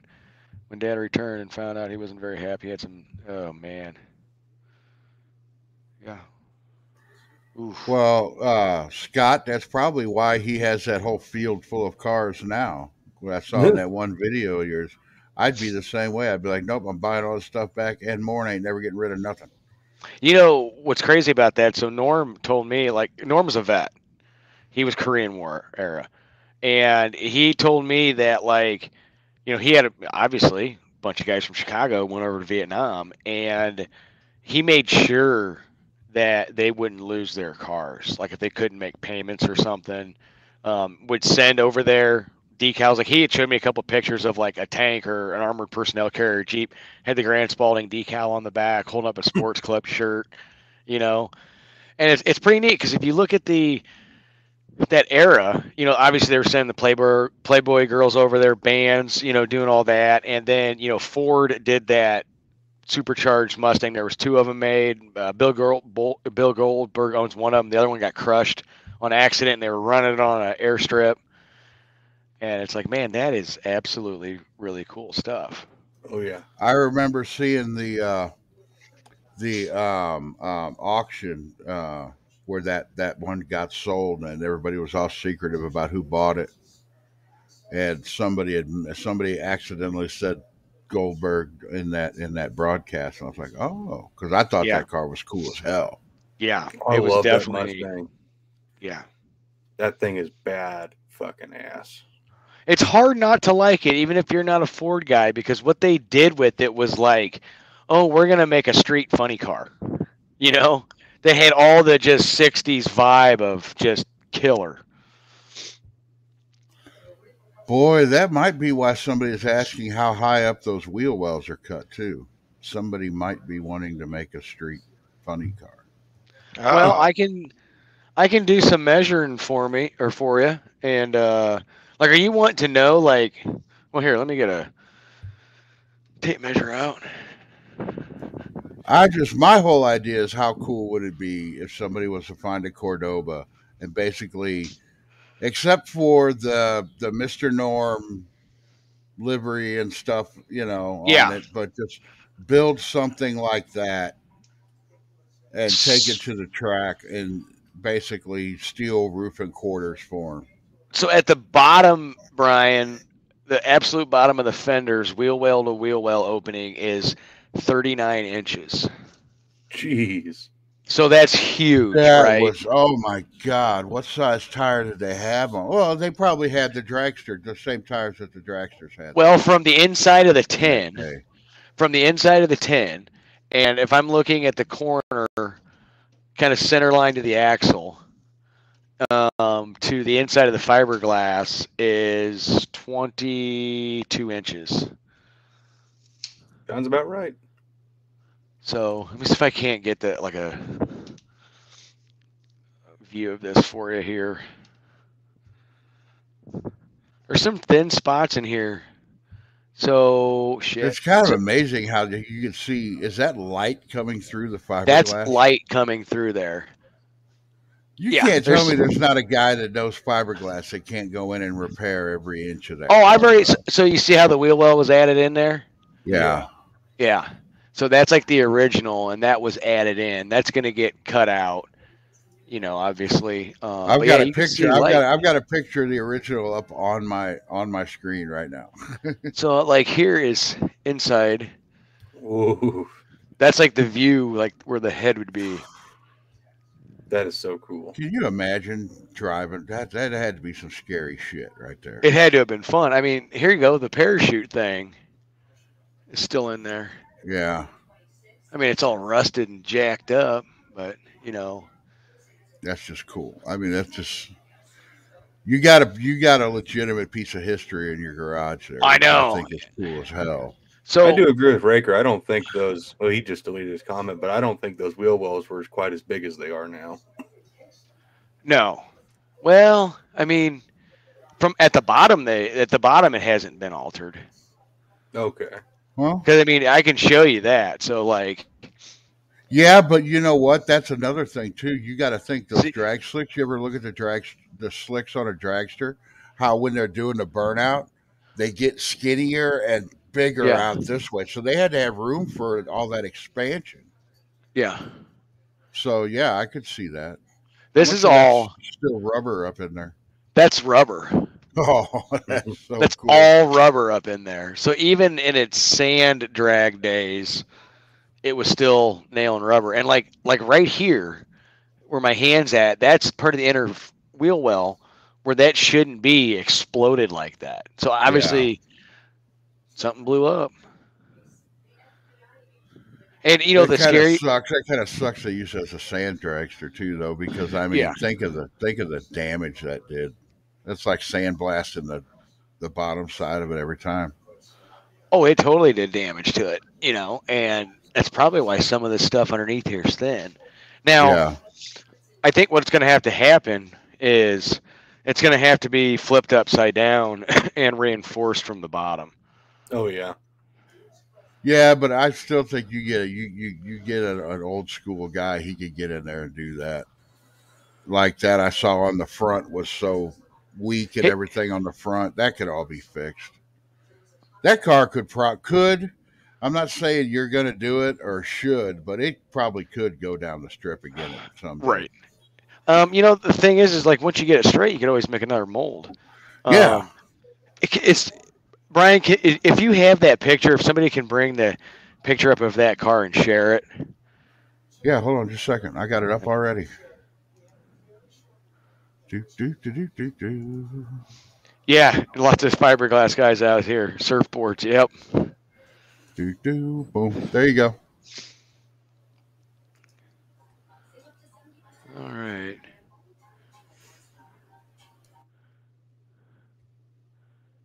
Well, if you look at that, that almost looks like the wheel wells are exactly how they're supposed to be. Yeah. Yeah. But, there's a lot of room around that, like I said, for the expansion of the tire. Yeah. So what would that width be? Because the inner 10 to the outside of that was 29 inches. So, I mean, would it be like a 24-inch tire? Yeah, probably. So they were probably running, I don't know how big the back wheels would have been, but I know like on a lot of the old Pro Stock cars, they were running 15 by 14s on the Pro Stock cars. And they were running like a 32 tall or 30 tall tire that was about roughly 15 or 16 inches of tread. You'd have to look into top fuel stuff because it's probably the same size tires on a top fuel dragster. I do know the rear wing has been changed. It's been like, if you look at that, it's been cut straight. But I mean, looking at other pictures, that wouldn't be hard to add. And, I hate saying this, but like the nose is so flimsy on it. Like I might have to take off the nose because there's no way in hell I'm going to be able to flip it outside without really breaking it unless I get, figure something out. But actually from like the rear bumper's got some jacked up shit. That's not bad. But majority of the body is actually really solid except for that nose. See, and what's cool is you know, that pic in that picture, that should be the same body you have right there, right? It is. It is. Yeah. Yeah. So you know, it's like, okay, how did this look? Oh, well, here's a picture of it I can find, you know. Yeah. I And I And imagine a good way to reinforce it fiberglass would be to get steel rod, like round yeah. tube, and run it and brace everything in fiberglass that brought in there. well, yeah, because you're not really worried about weight right now, you know. So one of the things is, oh, sorry, Ken, I didn't see you drop out. One of the things is like the fiber, like the metal supports that were in there, like some of it's still there, but like a lot of it's just broken off. So, I've been randomly in touch with Kenny's son. So Kenny's son traveled with him all the time, and he sent me some messages through Instagram, and I'm getting the feeling like he kind of wants to like give me advice, share this, share that, but he's just really reclusive about it, just by Yeah. what he's saying, you know. I've done some fiberglass work, fellas, and I don't think it'd be too hard to graft in supports and getting the Oh, yeah. nose sturdy, and then once you get it on the body, you can make supports off the body to support it. So like, or the chassis or whatever. I don't think it'd be too hard.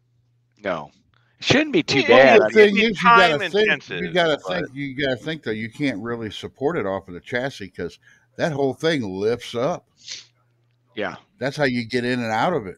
The That's how you handle's roll still them. up front. The handle, all that's still up front, but all the metal and stuff, there's just bits and pieces of it. It's like what gotta you don't. think there's somebody out there that has one of these bodies because this wasn't. There is just a- TV Tommy. No, TV Tommy Ivo had one, and it's been restored. And I really want to get a good look at that in person. Yeah, if you could just get in there and look and see and take pictures of, and Yeah. I'm sure. Oh man, like I said, all you'd have to do is go to find a race, you know, like somebody's bringing one of these cars to, like this nostalgic race this weekend. There's nostalgic races happening all over the country. So from what we've gathered, there's been between 4 and 6 of these bodies made, and it sounds like TV Tommy Ivo had 2 of them. Norm had 1, and there's another one I don't remember the name, and the guy still has it. Well, who made the body in the first place? Who was the manufacturer of that body? I don't know, but I might have an in for you with Tommy Ivo. Okay, if you do, let me know, or just I'll have to. So Tommy Ivo really loved Buick nailhead engines. yeah. Like obviously with the showboat and shit like that, 4-engine nailhead dragster. The guys who do a lot of the work for him on his nailheads are out in California. They're called Centerville Auto Repair or Centerville Auto Salvage or something like that. And they do the majority of all nailhead speed parts. And I know Matt and Russ Martin on a decent level. I might be able to get a hold of them. Well, I know I can get a hold of them. But if I tell them what you're wanting to do, they might be able to relay us at least messages between us and Ivo. Yeah. And maybe get you a meeting to see his funny car wherever it is. That would be great because, That'd like, be cool, yeah. I like literally, I would love just to see it, get pictures, get dimensions. You know, like if you and I were sitting there, any of us in this chat, hey, we need to do something with a 68 Charger. Well, there's a lot of those, and we have a lot of pictures, and we have a lot of knowledge on them. Mm-hmm. A fucking Cordoba funny car body. Yeah. Talk about a needle in a haystack. I mean, were there people even racing Cordoba? Do people even race Cordobas? So the 'Cause that's what story I was behind sitting there thinking. So the story behind this car is, you're going into an era where there really wasn't performance, and this was the car, the Cordoba, the Charger was still being pushed as performance. So Norm always had to do something body-wise of what he was selling to try to move cars. That's the only reason they Well, had yeah, it. because the Charger looked the same way, and the first, what was it, 75? Was it 75 Roadrunner? Yes. Was the only one that was built. It was built on the Cordoba body style.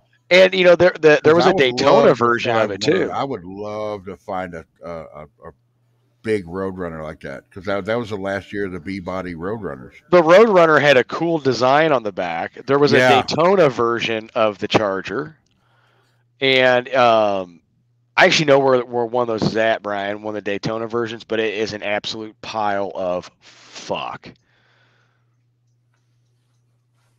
Man, I'm surprised these tunnel rams for 426s are so cheap. You think they'd be way more than this? Dude, you know how many 426 Hemi tunnel rams I have? How many?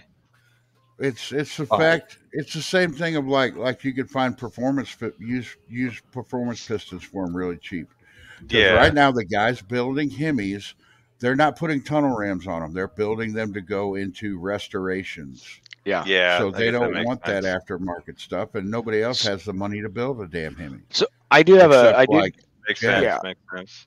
Who's got does anybody have a vintage 383 tunnel ram? Oh yeah, I know. I need one too. I need one.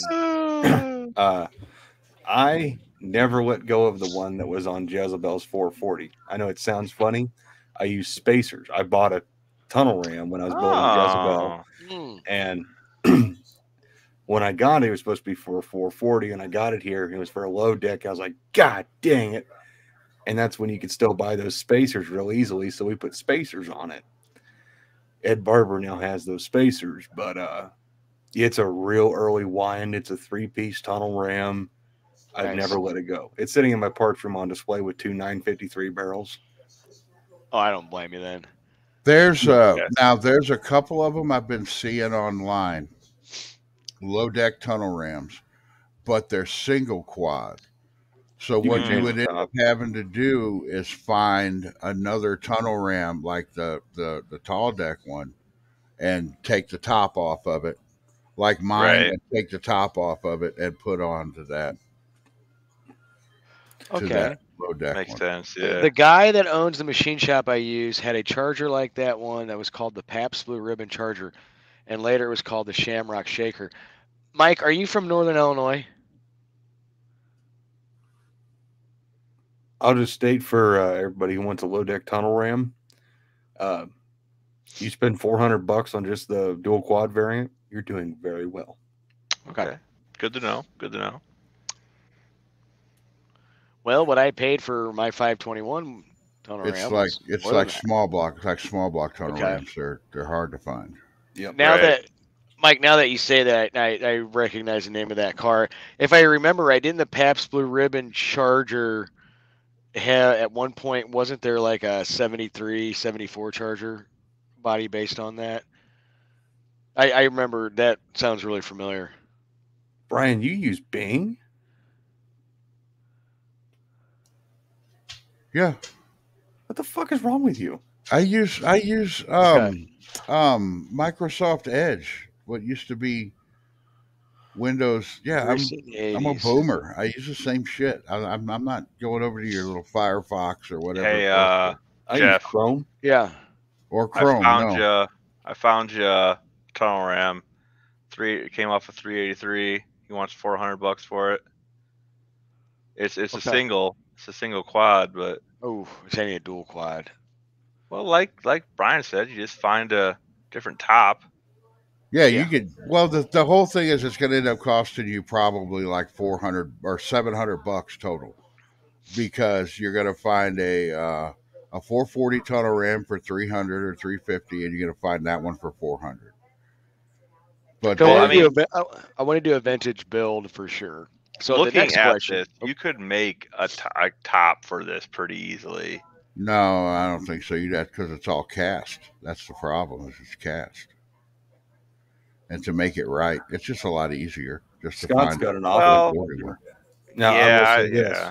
So I'll say this. So in the hierarchy of intakes, tunnel rams especially, Offenhauser's on the bottom. Are they? Performance.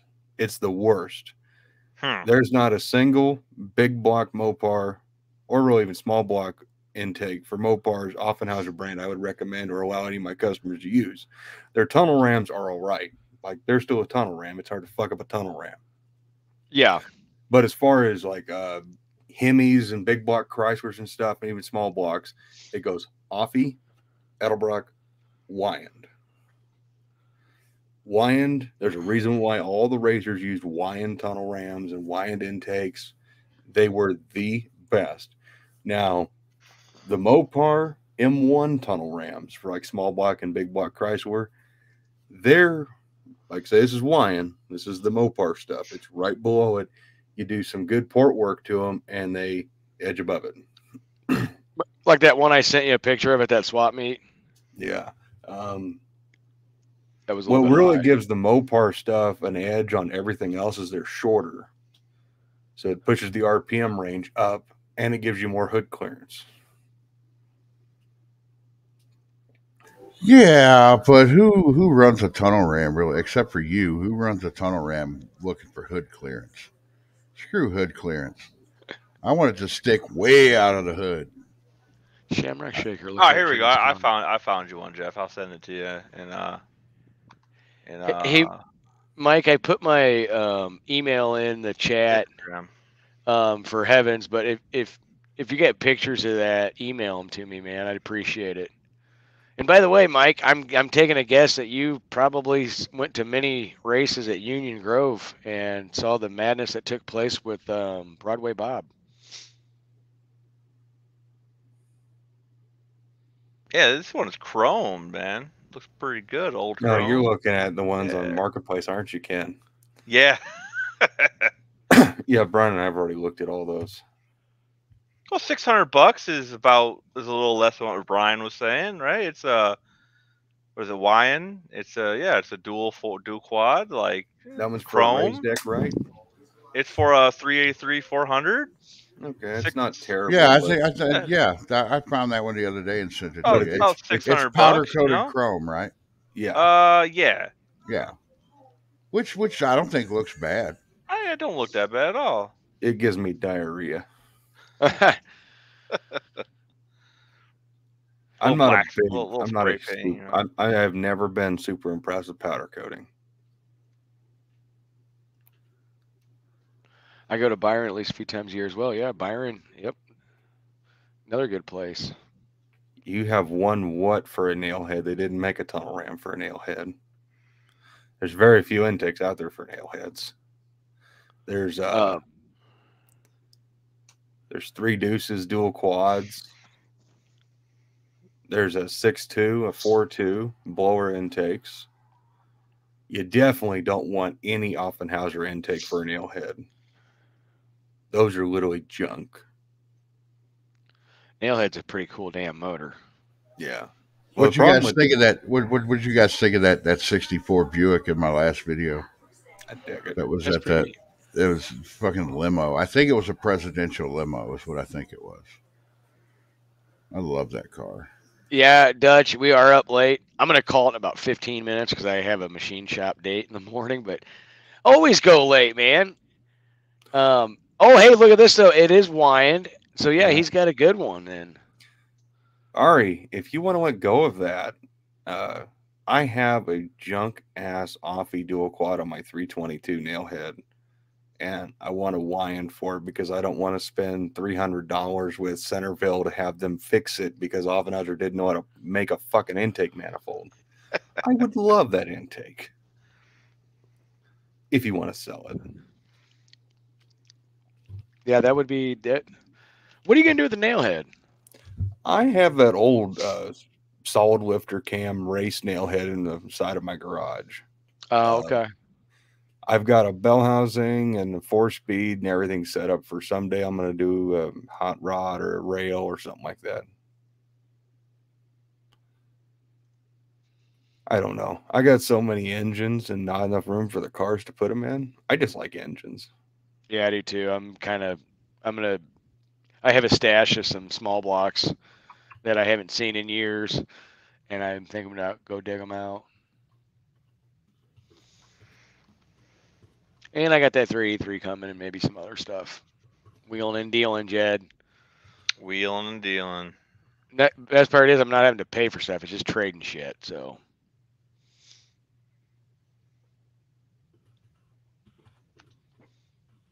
I'm scared to put in. Let's see. Yeah. You'll just have to, like instead of writing out dot, put a dot and at for an at symbol. Yeah. Oh shit! I didn't even spell that right. Sorry. Disregard that. I forgot to.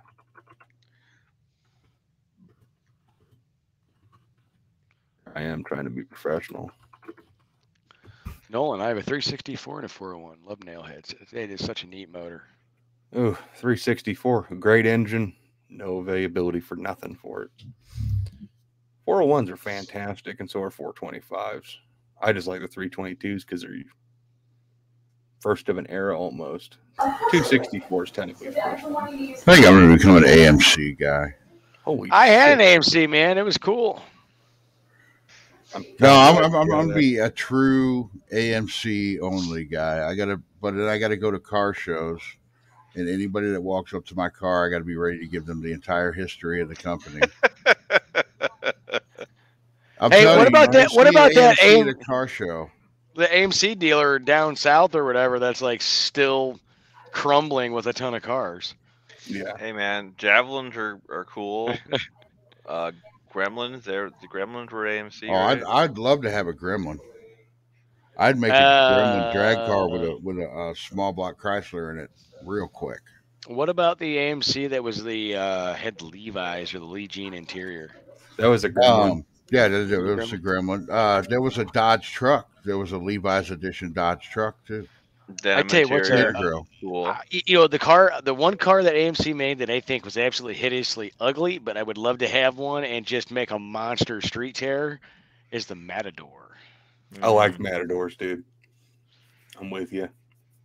Yeah, they just had that look to it, like, yeah, cheesy, but at the same time, it's like, yeah, we definitely need one of those. It had those big, nice, round headlights. Oh, yeah. Awesome. Thank you very much, Mike. I appreciate it. Might help me track down a little bit of information. And Riker's got a buddy. He's got a Levi's Gremlin. Maybe that's a good live, where if we plan it out, the most eclectically oddball, cool cars, and just talk about them. I think that'd be cool. Like one of the cars that I really, really, really, really, really like. It's a Pontiac, the Can-Am. The Nova style GTO. Yeah. I can't think of nothing. Javelins did have good looking front ends. They did. When I got my AMC, it came with a AMC Pro Stock. I had two of them. And the guy in there had a couple other ones that he wasn't going to give up, but one of them he had a true Mark Donahue Javelin. That's special. That's not just a graphics package. That's a special block and everything else. Yep, and he knew it too. Like he was willing to give up the '68 390 Go Pack car for cheap. He was willing, and I got the Pro Stocker with it. I should have kept that, but just wrong timing in life. Look at this car. Put that up there, Jeff. Okay. I'm kind of glad to be rid of my Javelin. Yeah, cool Javelin. Yeah. No, not in the sense that it's a horrible car, but in the ad- sense that it's in a better place, being abused. Oh. I want one of those really bad. My buddy built that car. I know somebody who she drove one of those cars. That was her high school car. So what year is that? I like 79. So that would have been competing against like Dutch guys' cars. Yeah. Oh, and the problem with that car is it had a little baby Dana in it, and it had like 2-something gears in it. They were highway gears. Right. If you got that car out on the highway and just let it eat. Oh, I'm sure. I mean, it had 85 miles per hour in it, but you could bury that no problem. But that car right there ran an 18-second quarter mile out of Gateway. Well, and the guy who had it just like, no, I'm not, and he just sold it. He didn't want to do any other work to it. I was like, I could get that car respectable because he hadn't tuned the engine or anything. Had a 304 in it. He had those super gears in it, and we put, I mean, those gears, and then we put taller tires on it. So I don't even want to know what the gear ratio was in that thing. But you know what's really messed up though? That little car weighed 3,100 pounds. I could see that. I don't know what they had stuffed in there, but it was. That's fat for that car. Like, Yeah. geez, That's yeah. really fat. It's about the size of a Ford Escort. Yeah, that's heavy. What was the Vega? Was it the Motion Vega? Cosworth Vega. Cosworth. Sorry, the Cosworth Vega. Yeah. You know, that was kind of a flop. I mean, they were cool though. Like they're neat little cars. I got a coupe out in the yard that I need to do something with one day. No, I think Vegas are cool. Don't get me wrong, but that one just kind of fell on its face in a little bit. My I would love friend, to have a Maverick. I want a Maverick. My friend wanted to build. He's a lot like Jed. He wanted to build a Vega as a cruiser. You know, he had a real fast race car, and he started. He put the engine together. And when he was telling me about what he was doing to the engine, I'm like, "You're gonna fuck up and build a race car." Oh no, this is just gonna be a cruiser. And no, you're gonna fuck around and accidentally build a race car. And that is exactly what he did. We He got that car together. Build a race car. Yeah, you already fucked up and built a race car. Try finding parts. Another one. Try finding parts for the first few years of the AMXs on some of those options. Like when I got mine, the only if you're gonna find parts, there was a guy in Texas named Eddie Stakes, and he had like everything, but it was a premium, and you couldn't find shit on those. When you did, it was coin, and that was one of the bigger reasons that I decided not to keep it. That and life with young kids.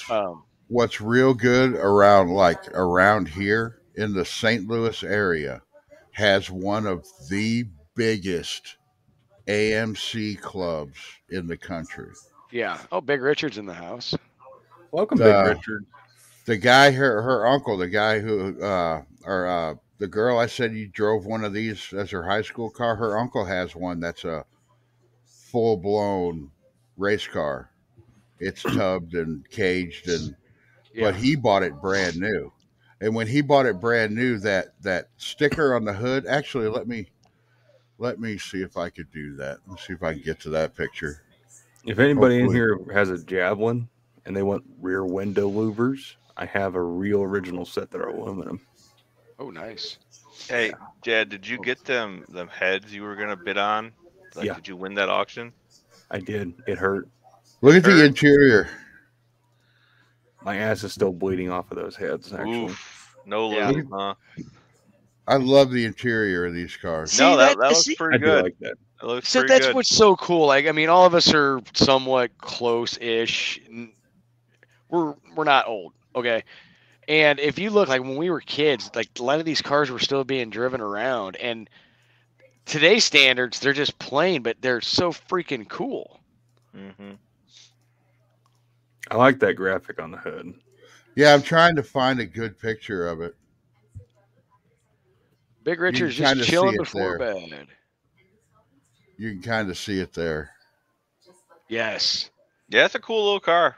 I don't know if I'd fit in it very well, but it's a cool little car. No, there's all kinds of room inside that car. Is there? Oh yeah, yeah. Yeah. There we go. There we go. Oh There's yeah, a picture that's of it. pretty cool. Brian, But, so would you, Nolan, have a good night, William, Nolan. and Ken fit comfortably, and Tall John? No, but It Ken doesn't and have a lot Tall John would fit really, really comfortably in the front seats. The back seat was an afterthought on that car. Yeah, a lot of cars back then were. But when her uncle bought his, the one that's his race car now, he told the dealership he ordered it because there was one out on the lot, and he said, "Okay, I want to order one of those." And they're like, "Well, he was ordering the exact same car that was out on the lot." He ordered it, and he specifically said, "Do not put that decal on that car.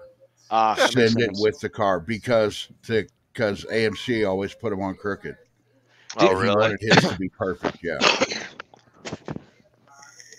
So like speaking of graphics and all that, do you guys remember the early '90s Chevy's 454 SS trucks? Yeah. Yeah.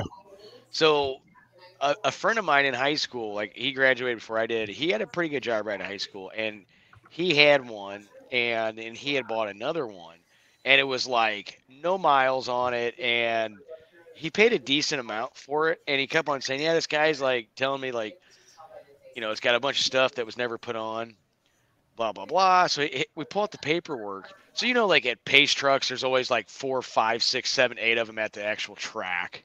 Like Mhm. a couple of them are improved to handle it. They just have some on display. Yeah.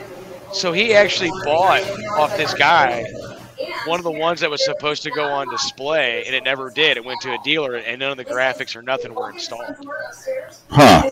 So he never did anything with that truck and just kept it nice. And man, that was his ticket later on in life. I'd like to do a real sleeper build, like a real deal sleeper street race car build. I have one of those. It's called my Duster. No, your Duster is not a sleeper by any means. It's totally a sleeper. No. It's If the opposite of everything sleeper. if everything fits under the hood, it's a sleeper. Everything does for now. For now. Well. And no, because some cars just look fast. I want to get an That's true. extended cab square body Dakota and make that son of a bitch where it just rips. Jed, the whole plan is that's what I'm going to do with my Dart. Sleeper street build. See, but that's the thing, though. Right now, if anybody sees an old car like that, they're automatically going to think it's fast. Well, not 4-doors. You don't look at a 4-door and be like, that car's fast. I don't know. I would nowadays. I would too. That's the more Yeah. suspicious Maybe one. the Cordoba. If somebody pulled up with a Cordoba or like one of those big Monte Carlos like that, or the Thunderbirds like that, Yeah. you I might mean, any not of those think that's big- fast. No, I mean that's the whole cool part about it is like things have been priced so out of range of most people. They're making anything and everything fast. True. Now here's something I got to touch on this. Ken, you said anything's a sleeper if it fits under the hood, right? Yes. Duster's still a sleeper with the tunnel rim because it's got a giant fucking scoop. Well, I meant the hood line, but like, okay, you got me. Dutch guy, my opinion on the 78, 79 Magnums, I think they're cool. I think that era of cars, like the Malays going in the late 70s, early 80s, I still think a lot of that stuff is actually pretty neat. I love those for the Magnums, longest especially time. when they're blacked out. Yeah, that. I like the Muratas. Oh yeah. Ooh, one of those New Yorkers, that would make one hell of a sleeper, wouldn't it? If you left the factory interior, the front seat that looked like a couch. Yep. So have you seen that? I don't know what big name channel was it, but they built this just monster Cadillac into just a beast, right? And it's like someone needs to do that with a C body, but keep it sleeper. That would be cool. I like the C bodies. I've always liked them. 70, the 300H, the Hearst edition. Chrysler. Oh, dude, yeah. the 69 up 300s, dude. They look angry. They just so look mean. like, you know what they look like? The guy that's 40 some years old that has money, bought that car brand new, that still wants to have fun, has a family, but he still wants to bang his mistress somewhere. He's got all the room in the back. That's Uh-oh. Oh, a T-top Murata. Oh, that'd be so cool. oh, I love those cars with T-tops. Don't you be tempting Brian to spend his money. I'm watching. One project at a time, Brian. One project at a time. Well, no, right now it's one project, but after No Name Nationals, I got to have at least two. Yeah. 100. I'm going to have two in the shop I'm working on. Well, you gotta get the car for next year started, So Well, Yeah. I am not. I know, because the Duster's going to stay together. Just because I am not doing this again. I'm not putting myself on a timeline again. There's nothing fun about it other than its motivation, but God, it makes it I mean, enjoyable. I'm not to the point where I'm like, oh, I'm not going to make it, but it's just, I don't want to be on a timeline again. I'd Well, rather be able to just do stuff I hear you. as I do I it. hear you. Timelines suck. I still have plenty of time, but it's not like I just I don't like it. I probably won't make it because there's no way I can put 500 or another 400 miles on Jezebel in time if I want to bring it. So I'll probably bring a scooter, an electric mobile scooter or something. Bring Just a steal a yard dart. Walmart scooter. There we go. Just steal those Walmart scooters and paint it like Jezebel. Just get like a little decal and put it on the side of it. Yeah, I brought Jezebel. That's my problem, though. I mean, any project I get, I'm like, well, like Jed, you got the yard dart. I wouldn't be able to sleep at night unless I had a plan to make that thing fast. And Yeah. that's not what that car's being built for, you know? I mean, I have a plan for it. No, yeah, you have a plan for it, but you're not going to make it fast, you know? You're No, wanting the something body's to not going to drive. handle it. Yeah. That car's too unsound structurally because of. Oh, it'll be fine. It will Just be fine. send it. Just Put a floor cage it. in it. It'll stiffen it up some. Go. Yeah. Well, gentlemen, I am going to call it an evening because I have to be up very early and go do things and hopefully not burn my garage down and absolute being pissed off. Oh, you're gonna stay up for another 2 hours. Don't lie. No, No. I'm actually going to go to bed early. This is early for me. Uh huh. Uh huh. I Yeah. don't know. Yeah. I've still got another. Normally, if I would have taken off today because it's my birthday, happy birthday to me. I'm 49 Happy years birthday, old. I'm Brian. an old son of a bitch. But right now, I'd still have another 45 minutes at work. Jeez. What's your Good thing, Jeff. hours? I work from 2:15 to 12:45. Oh, it's- So I work 10 hours a day, 4 days a week. Jeff, you I just like that. remember, you can lie to us, but you can't lie to yourself. About what? Oh, about him going to bed? Yeah, he's not Yeah. going to go to bed. He ain't going to bed. Man, don't sleep. I know. No, Like yeah. I'm gonna probably research shit now because, like, god damn it, yeah. You know what the funny thing is like I'm making a video about just doing some car art stuff, right? And in there, like, I can just tell when I'm looking, I'm like, and I literally woke up, you know, it's like, oh, okay, I'm gonna go to bed, and I'm like, nope, and it's like 3:00 in the morning, and it's like I actually have to be at work instead of being at home, and like not too many hours away. Yeah, but we just got that whole thing of fixing that body put back into your head. So now you're going to research that for 3 or 4 That's hours. exactly what I'm gonna research because Mopar Mike sent me some pictures, and I'm gonna go look at that and be like, oh yeah, and I'm gonna crawl underneath there and be like, oh. Uh-huh. This is why I don't shut my lives down. It's like, what the hell? Usually, if you look at my lives, okay, what are we, about 3.5 hours in? That's Yeah. usually when I get up and everybody's talking, and I get up and start walking around the car and be like, okay, and doing little stuff. You know, like on that last live, I got the door all put together and everything, just while everybody else was talking, and I could still talk. I wish I could do this at my garage. You But, could. I'd have to do it on my phone. They make yeah. little. They make these things that'll boost your Wi-Fi signal from one to another. They do. Yeah. Well, I mean, you can found just out like. if I turn Wi-Fi off on my phone, the video is just good enough. If I try to Wi-Fi out there, it's awful. Yeah. Run you a really long Ethernet cable out there. You could do, honestly, you could do that too. I wouldn't make I wouldn't have a second thought about it. I'd have one, and you run it right out the kitchen window, zoom straight out to there to your laptop because you still got your laptop, and just Yeah.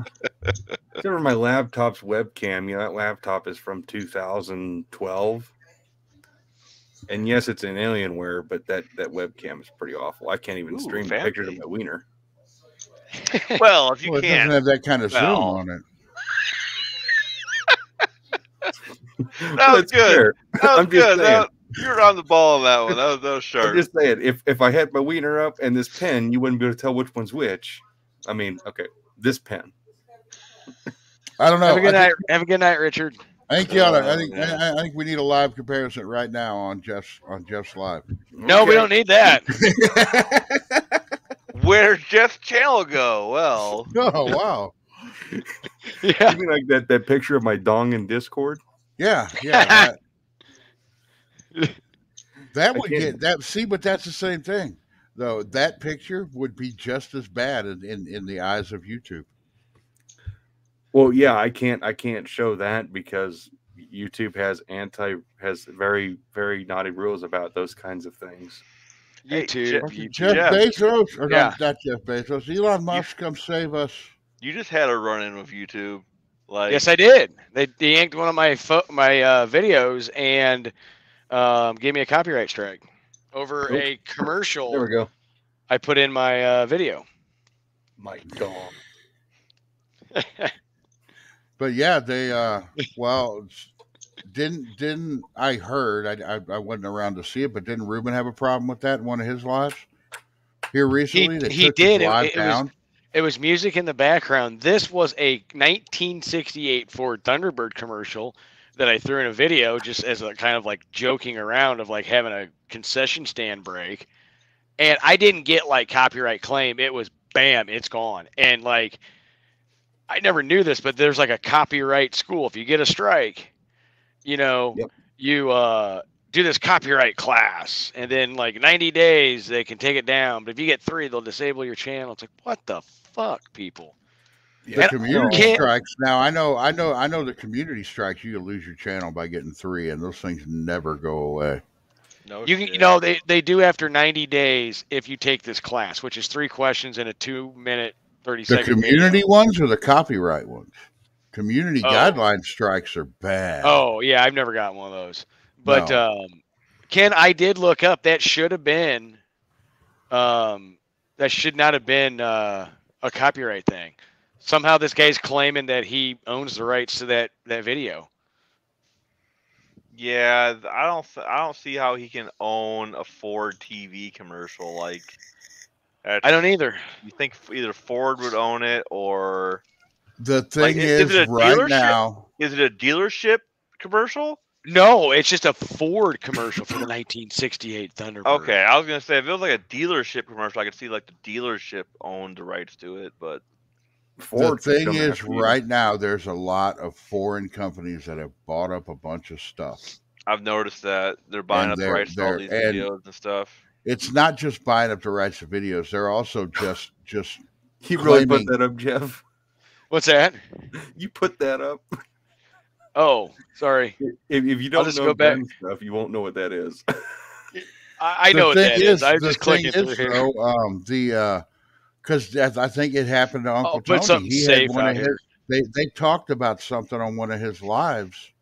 And he never said what they were talking about, but they talked about something on one of his lives, and he got a copyright strike from it, which I It's don't very understand. weird. That how can So- you get a copyright strike just by talking about something? This guy isn't foreign. Like, I did some research on the name because they gave me his name, not his channel. They gave me his fucking name, right? Yeah. And I'm like, what the hell? And I looked him up, and like, he is a automotive collector of like everything, and like he had participated in some big races back in the day, and you know, it's like, holy shit, like that's insane. And it wasn't Yeah. like just a claim; it was bam. You know, it was like I was watching my analytics, and I'm like, man, that was actually a good video. I'm surprised I didn't get more views. And I went in my email, and it's like, this has been removed, and it's like, holy shit. And the first thing I did, because I never go on my laptop to go to YouTube except if I'm doing a live, and I clicked on my channel to, you know, schedule a live, and the first thing that popped up was this screen about it, and it's like, oh my god. Yeah, I've been finding a way of getting around like audio copyright strikes for music. If you just overlay 2 songs over top of each other, one company can't claim it because it's not just their song anymore.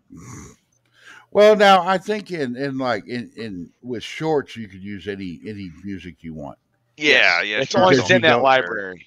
Yeah. No, I thought you could use any music you wanted on shorts because you're not actually making money off of them. There's no. Well, 15 seconds. So 15 to 20 seconds of a music clip is I believe, considered open. But like you can do a 60-second short, and from there, I think it's got to be different. Oh, because I know TikTok, they use songs from everywhere. Yeah. Because And if you go there's a lot of people just moving their whole TikTok library over to YouTube. Yeah, there's a lot of people doing stuff with Instagram on that too. Which, I mean, I could understand the shorts because the shorts don't make it's not making me any money, so it wouldn't make the person who owns the copyright to that music any money either. So you should be able to just whatever. You know, it's too bad that you couldn't make a video and then in your details of the video just check a box and say don't want monetization. So that you used to be able to do that, didn't you, Jed? What? Jed, didn't you used to be able to click no, I don't want this monetized, and you could use any fucking music you wanted?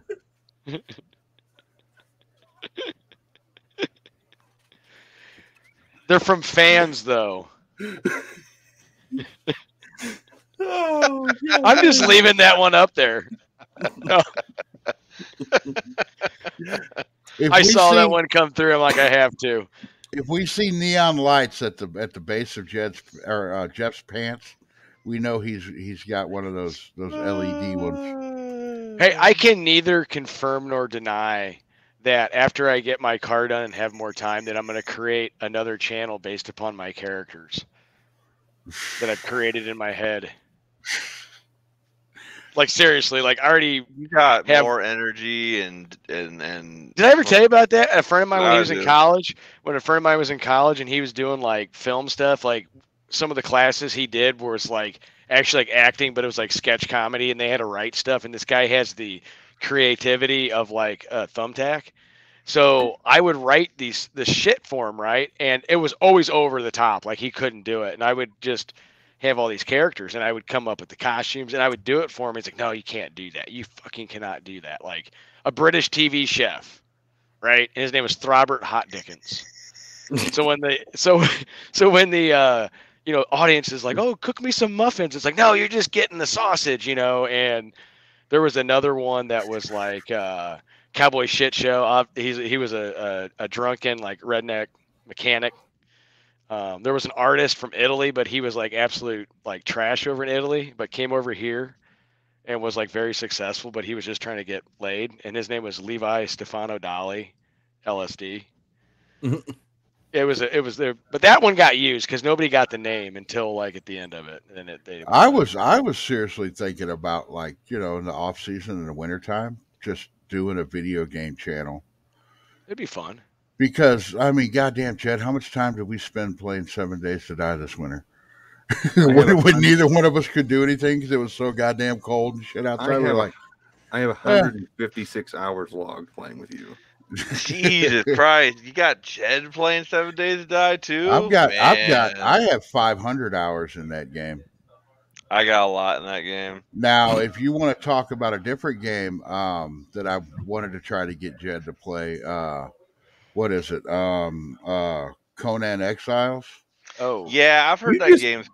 You just want me to play that game because I'll run around naked with a giant sword. I was literally just gonna say you got a Wang slider in that game. You can Wang slider. I bought that game before it was released. I was in before alpha of that beta. Game. I have 1,500 hours in that game. Jeez. That's insane. But that was back before I had, was serious in the car stuff too, and that's all I did was play video games. Yeah. No, I feel you. I used to be heavy into the video games, but But it's like right now, I ain't got time to play shit. I got a race car to build. Supposed to go play games. Yeah, I know, but I fell asleep. We can still do that. Yeah, we could. I just got to poop. Well, you guys go play games. I have stuff to do instead of sleeping now. Jeff. All right, we'll see you later, Jeff. Yeah. Gentlemen, See you later, fellas. Thanks for joining. Peace out. Bye-bye. Later.